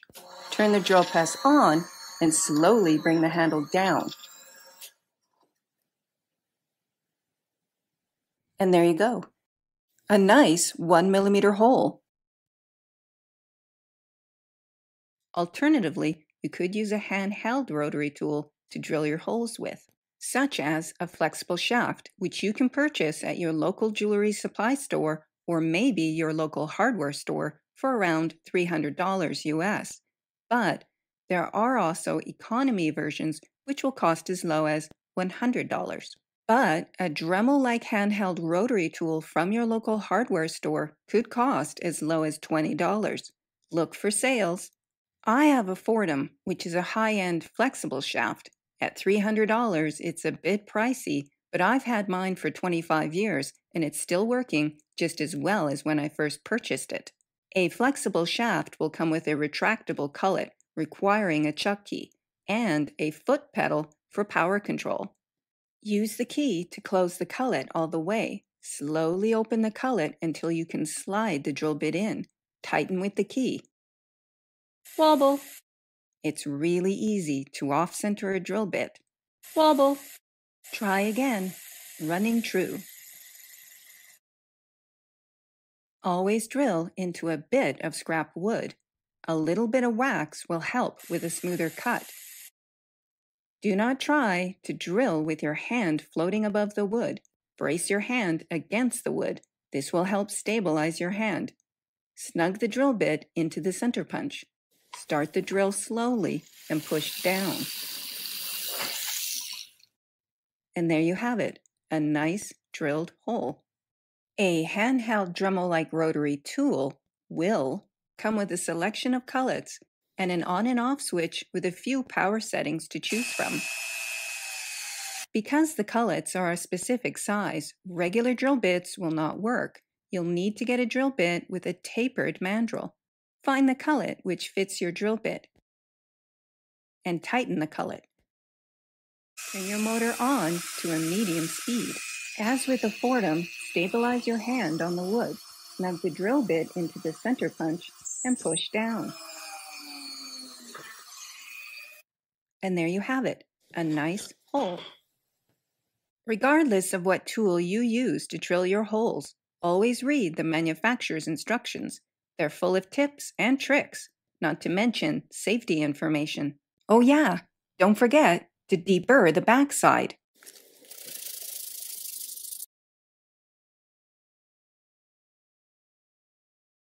Sawing and piercing is one of my favorite jewelry making techniques. I like to think of it as drawing in metal. It's a great way to work with imagery. You will need a V-board, a jeweler's handsaw, some way to make a hole, some files, and a bit of emery. A what board? A V-board is where all the action happens. Where can I get a V-board? V-boards can be purchased at your local jewelry supply shop or online. But I prefer to make my own out of a bit of 1x4 hardwood. Mine is cherry, but really it could be any wood. Pine, spruce, MDF, as long as it's smooth. A V-board can be secured to your workspace with bolts or a clamp. Let's say I want to cut this out. Normally, I would use a piece of copper about this big, but I'm going to use a larger piece of copper than I need so my fingers aren't in the way of your view. How did you get the image on the copper? Good question. Draw or print your image onto label paper. Alternatively, you could glue your image onto the copper. A center punch is a little divot which gives the drill bit something to snug into. Otherwise, it may skitter around the metal, making a mess. Use a steel block, center punch, and a hammer. Any hammer will do. Remember, you're not trying to go through the metal with the center punch. That's what drill bits are for. You should not see any big bumps on the back side.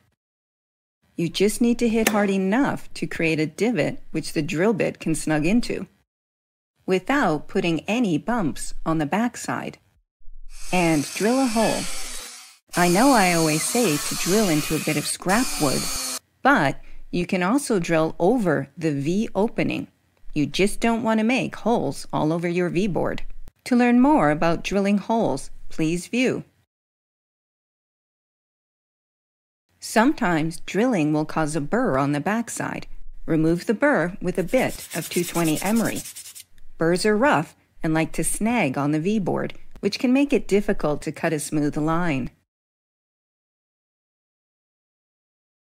The jeweler's handsaw is one of the most important tools in your kit, so it's important to learn not only how to use it, but how to maintain and care for it. The jeweler's handsaw consists of the handle, the throat, and 3 nuts. Depending on the depth of throat, the jeweler's handsaw will cost between $10 and $20 US and can be purchased at your local jewelry supply shop or online. Which size do you recommend?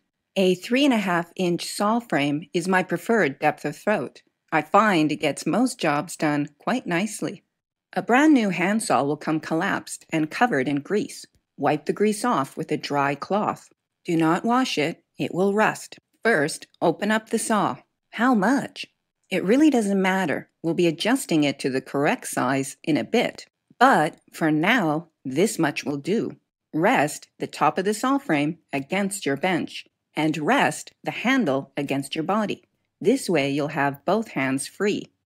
Insert the saw blade into the top nut first, all the way until you hit the stopper. The saw blade only has teeth on one side. If this is the top and this is the bottom, the teeth of the saw blade should be facing out and pointing down towards the bottom or the handle. Carefully run your finger up the blade. You should feel the prick of the saw blade teeth going up and no prick of the saw blade teeth going down. Always feel your prick up. Next, adjust the height of your saw frame. I like to have it about so. Unlike the top nut, you do not want the saw blade all the way into the bottom nut. This will make sense in a bit. Before securing the bottom, check to make sure the blade is parallel to the saw frame. If not, adjust it. Push the saw frame against the table. This will cause the saw frame to bend in and the saw blade to move deeper into the bottom nut. Hold the saw frame in this position and tighten the bottom nut. This will set the saw blade tension. Without tension on the saw blade, the blade will wiggle about, and you will not be able to control the cut. Also, you'll break a lot of saw blades. Give your blade a ping. Lovely sound. If you find you're having problems controlling the cut, check your saw blade tension.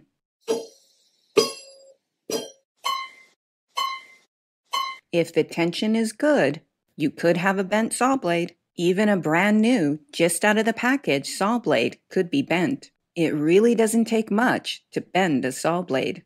A little wax on the back side of the saw blade helps lubricate the blade and make for a smoother cut. What kind of wax? I prefer beeswax or sculpting wax with beeswax in it, as it's sticky and stays on the blade longer. But any wax will do, even the butt end of an old votive candle. Why on the back side of the blade? You could apply wax to the front of the saw blade, but be mindful that more is not better. It's really easy to clog up the teeth with wax. Then you have no teeth. I put wax on the back side of the blade as I find it less likely to clog up the teeth. There really isn't much to handsaw maintenance. You just need to keep your nuts clean. Every once in a while, remove your nuts. Broken saw blade bits, metal dust, and wax can accumulate under your nuts. Every once in a while, give them a wipe with your fingers, or a dry cloth if you prefer. If you find the saw blade keeps slipping out of your nuts, give them a clean.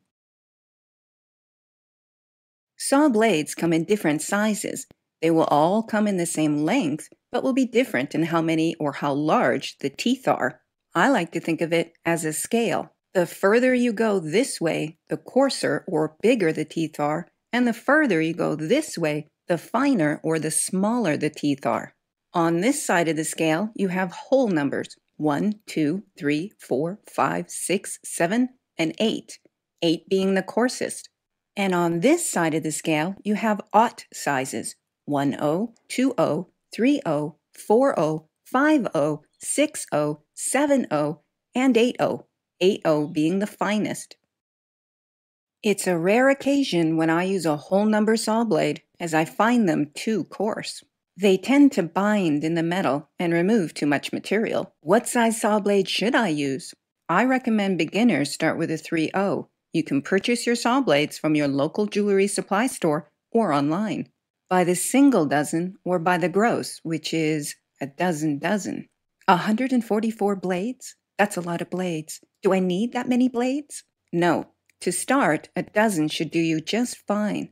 Although everyone is different, you may break a few blades or a lot of blades. Experience will let you know how many you need. But with practice, you'll break fewer and fewer blades. Always dispose of sharps safely in a plastic container with a screw-top lid. I use an old ammonia bottle. It's where all my broken saw blades, used scalpels, bent or broken drill bits end up. And don't forget to label it. I usually cut out the interior bits first, while I have something big to hold on to, then the exterior bits. Thread the saw blade through the hole, push the metal all the way up the saw frame, and tilt the handle up. Otherwise, the weight of the metal will make it difficult to get a tight blade. Straddle the metal with your fingers. This will make it easier to hold the metal against the V-board and to move it around. Let the saw do the job. It's the sharpness of the blade, not your force, which cuts through the metal. I often cut directly on the cut line, but I would recommend beginners to cut slightly inside the line. Always give yourself a little bit of mucking up room.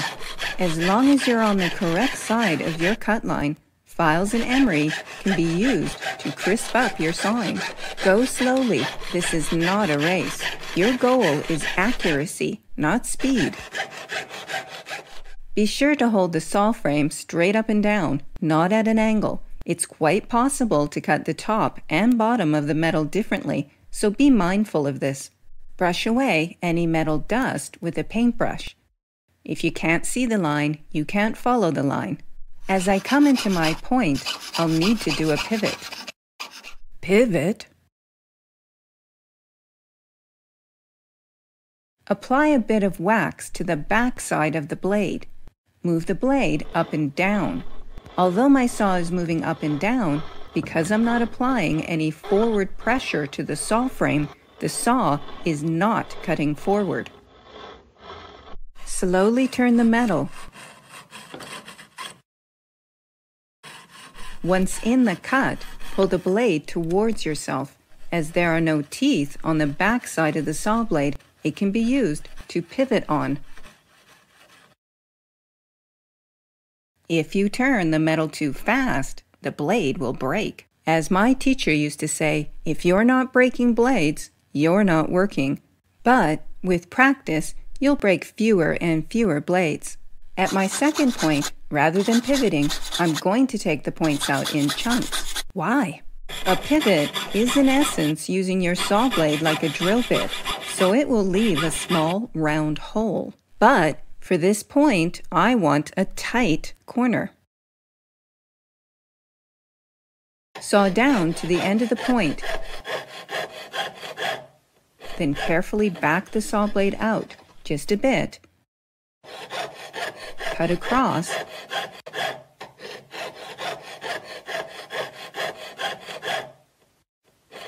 And pivot onto the cut line. As you come to the end of the cut, slide over and cut into the wood. This will stabilize your blade, slow down the cut, and help prevent cross-cutting. To restart your cut, push your blade firmly against the existing cut line. This will help stabilize your blade. Slowly bring the blade down and continue cutting. As I finish cutting out my heart, just for a split second, nothing will be holding my blade, causing me to punch forward. Now I've nicked my heart. I could have avoided this by sliding over and cutting into the V-board. Something to keep in mind for next time. Chances are you're going to have to do some filing and/or emmering. Depending on how good or not so good your sawing is, you may need to spend a small amount of time or a not so small amount of time cleaning up the cut. This is where you'll notice the benefit of sawing slowly and accurately. Generally, files are coarse and emeries are fine.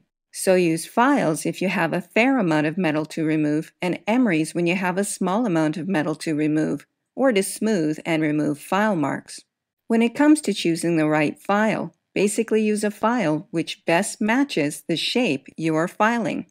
This part of my heart is curved, so I'm going to use a half-round file. A half-round file has one side which is curved and one which is flat. The curved side of my file will help shape out the curve in my heart and get rid of my nick. whereas the flat side will work nicely for the straighter sections. It can be helpful to flip and file. This way you can see the full shape as it is, without the paper design as a distraction. Always be mindful of how you're holding the file. Straight up and down, not tilted. You don't want to bevel your edges, unless, of course, you do want to bevel your edges. I don't, so I'm being mindful to hold the file straight up and down. Files will leave file marks. We don't like file marks. We don't? No, we don't. Emery will remove file marks. We like emery. Start with 220 grit. You can use loose emery strips or emery strips with a handsaw.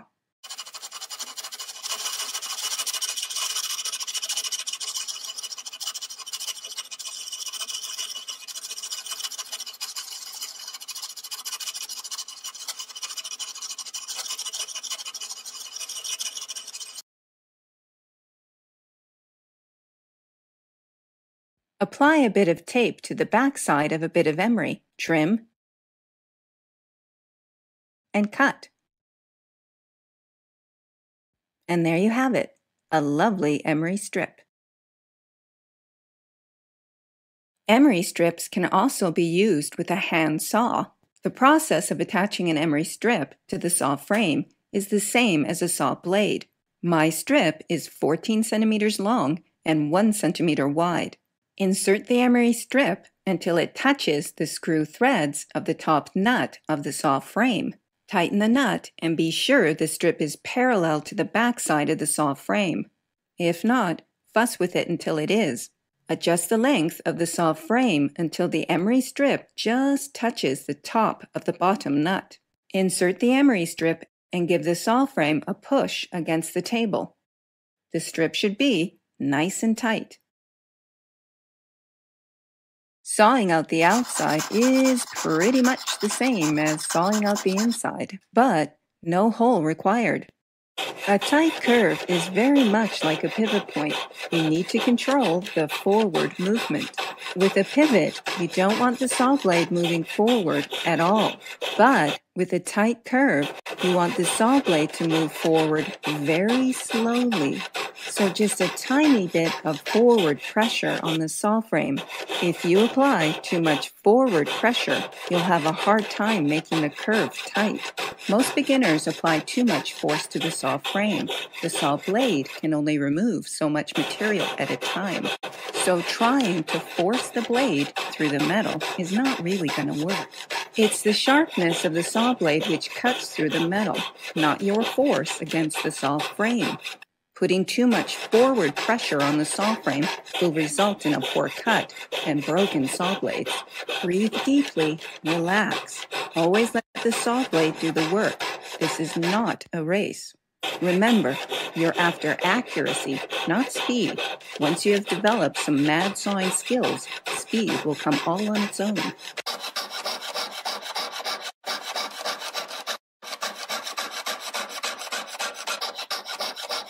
There are also several exterior pivot points, which are pretty much the same as interior pivot points.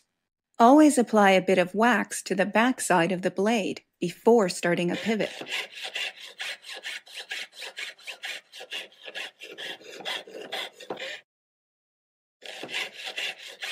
Turn the metal slowly, and remember, no forward pressure on the saw frame. You want to keep it stationary. There are also a couple partial pivot points, so no forward pressure, and turn the metal slowly.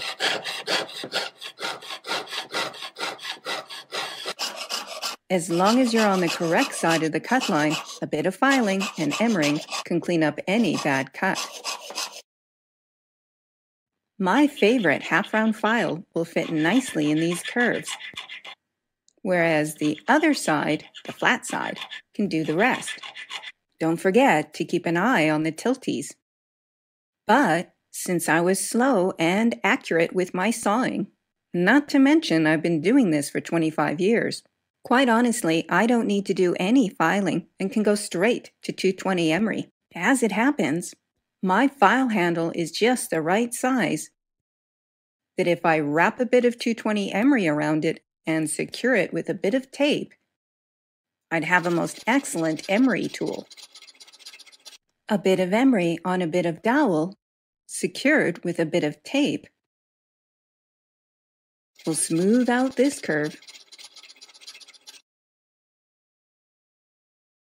And the ever-handy emery pad